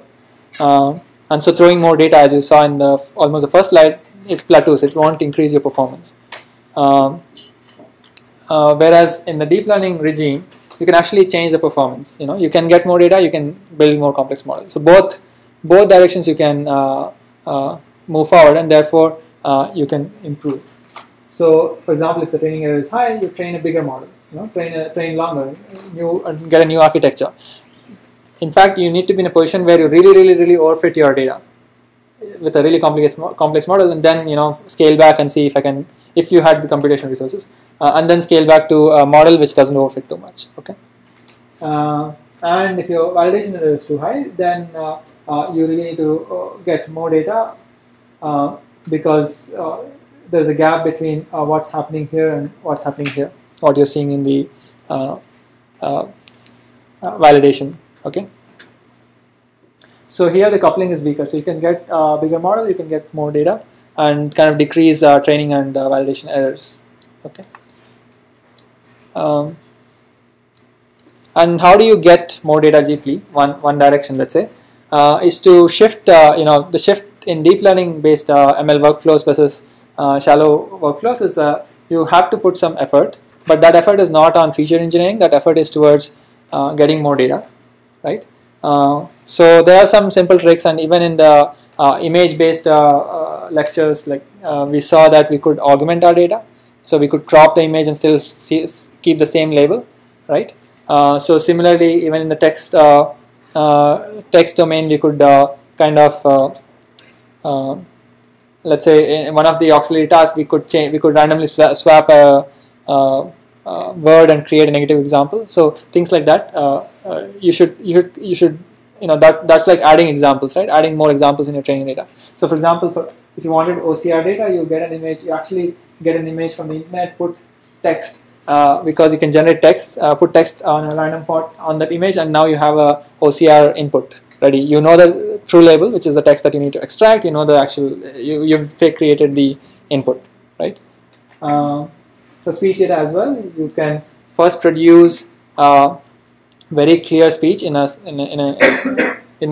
very controlled environment, and then you can add all sorts of noises that you can get at different locations, in a crowded space, inside a car, inside a classroom, all that.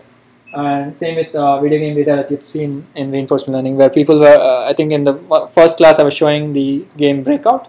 So they have video game data, they have a real simulator, so they're getting data cheaply to build their models, right? But sometimes this is not possible, and you really have to spend money.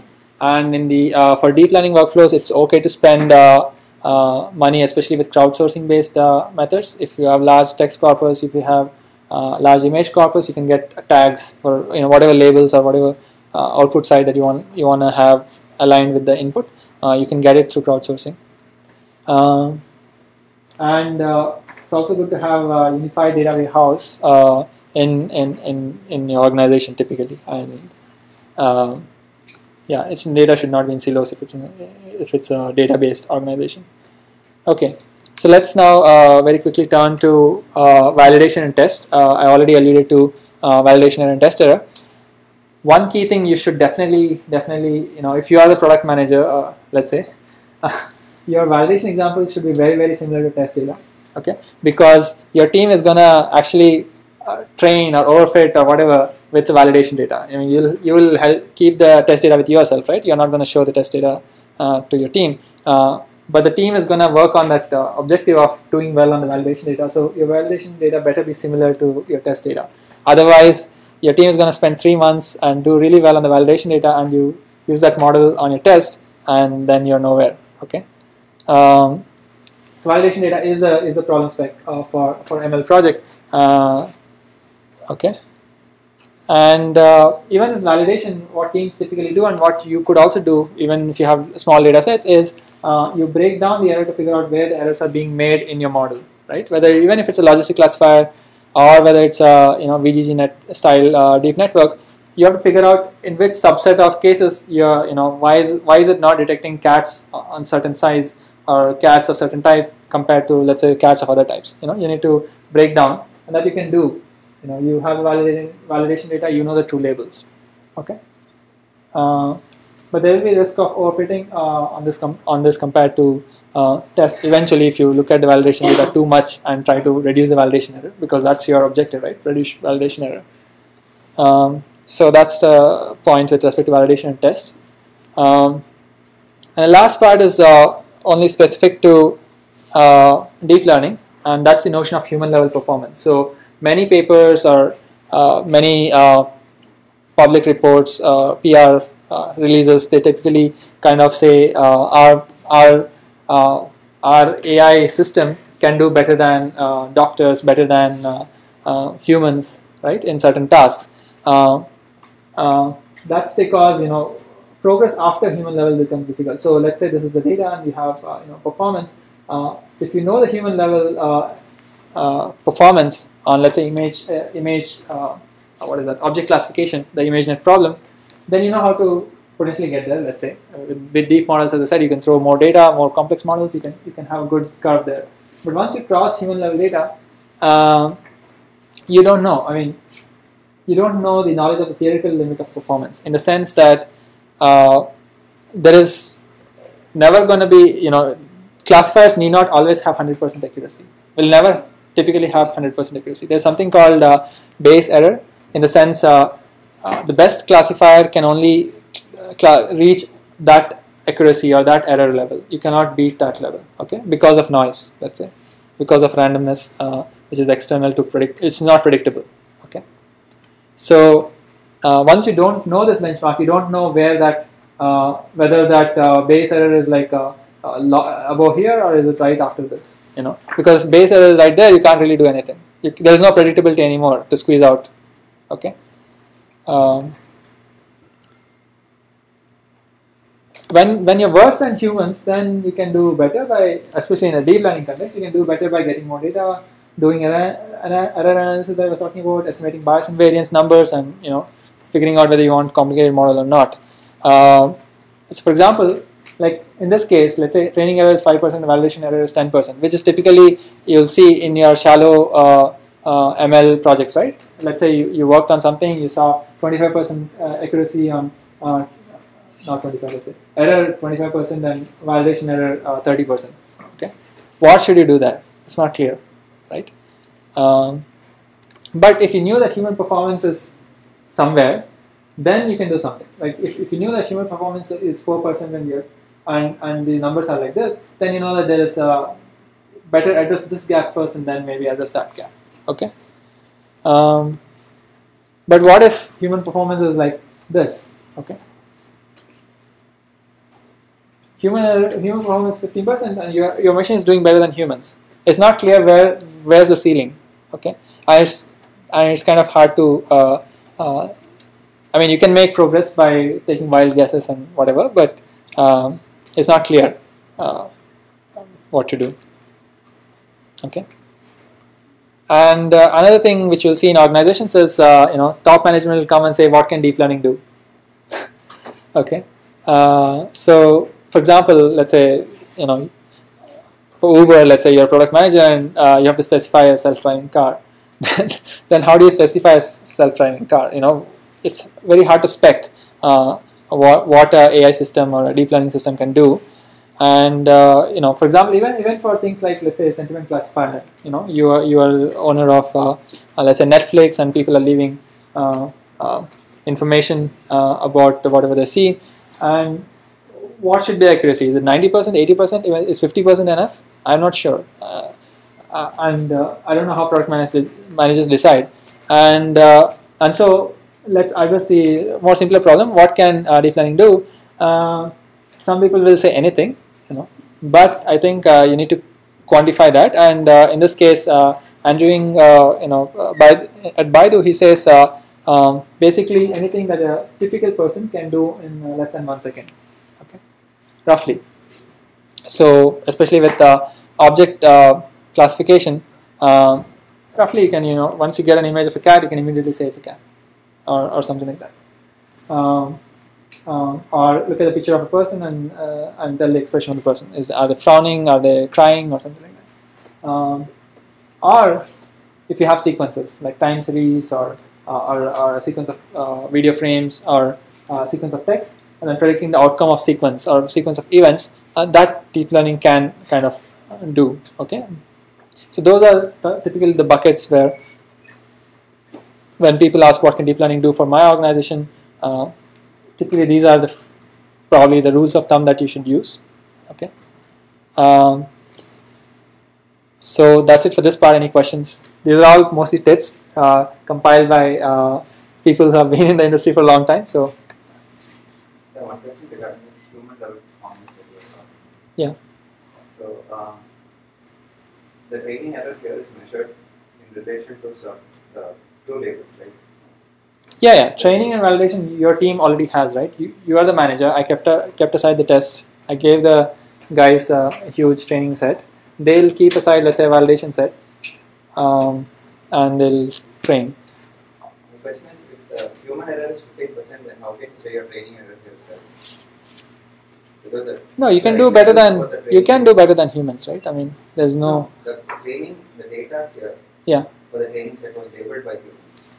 Yes, I mean that's true. It need not always be labeled by humans, right? Algorithmic ways to label things as well, right? A very meticulous, rule-based, very thing. So, it need not be a neural network or a classifier which labels things. You could have algorithmic ways of labeling things, right? Sometimes these need not be even with labels, right? These can be just measurements.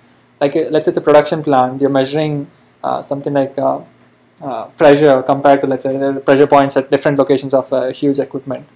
That's not human generated.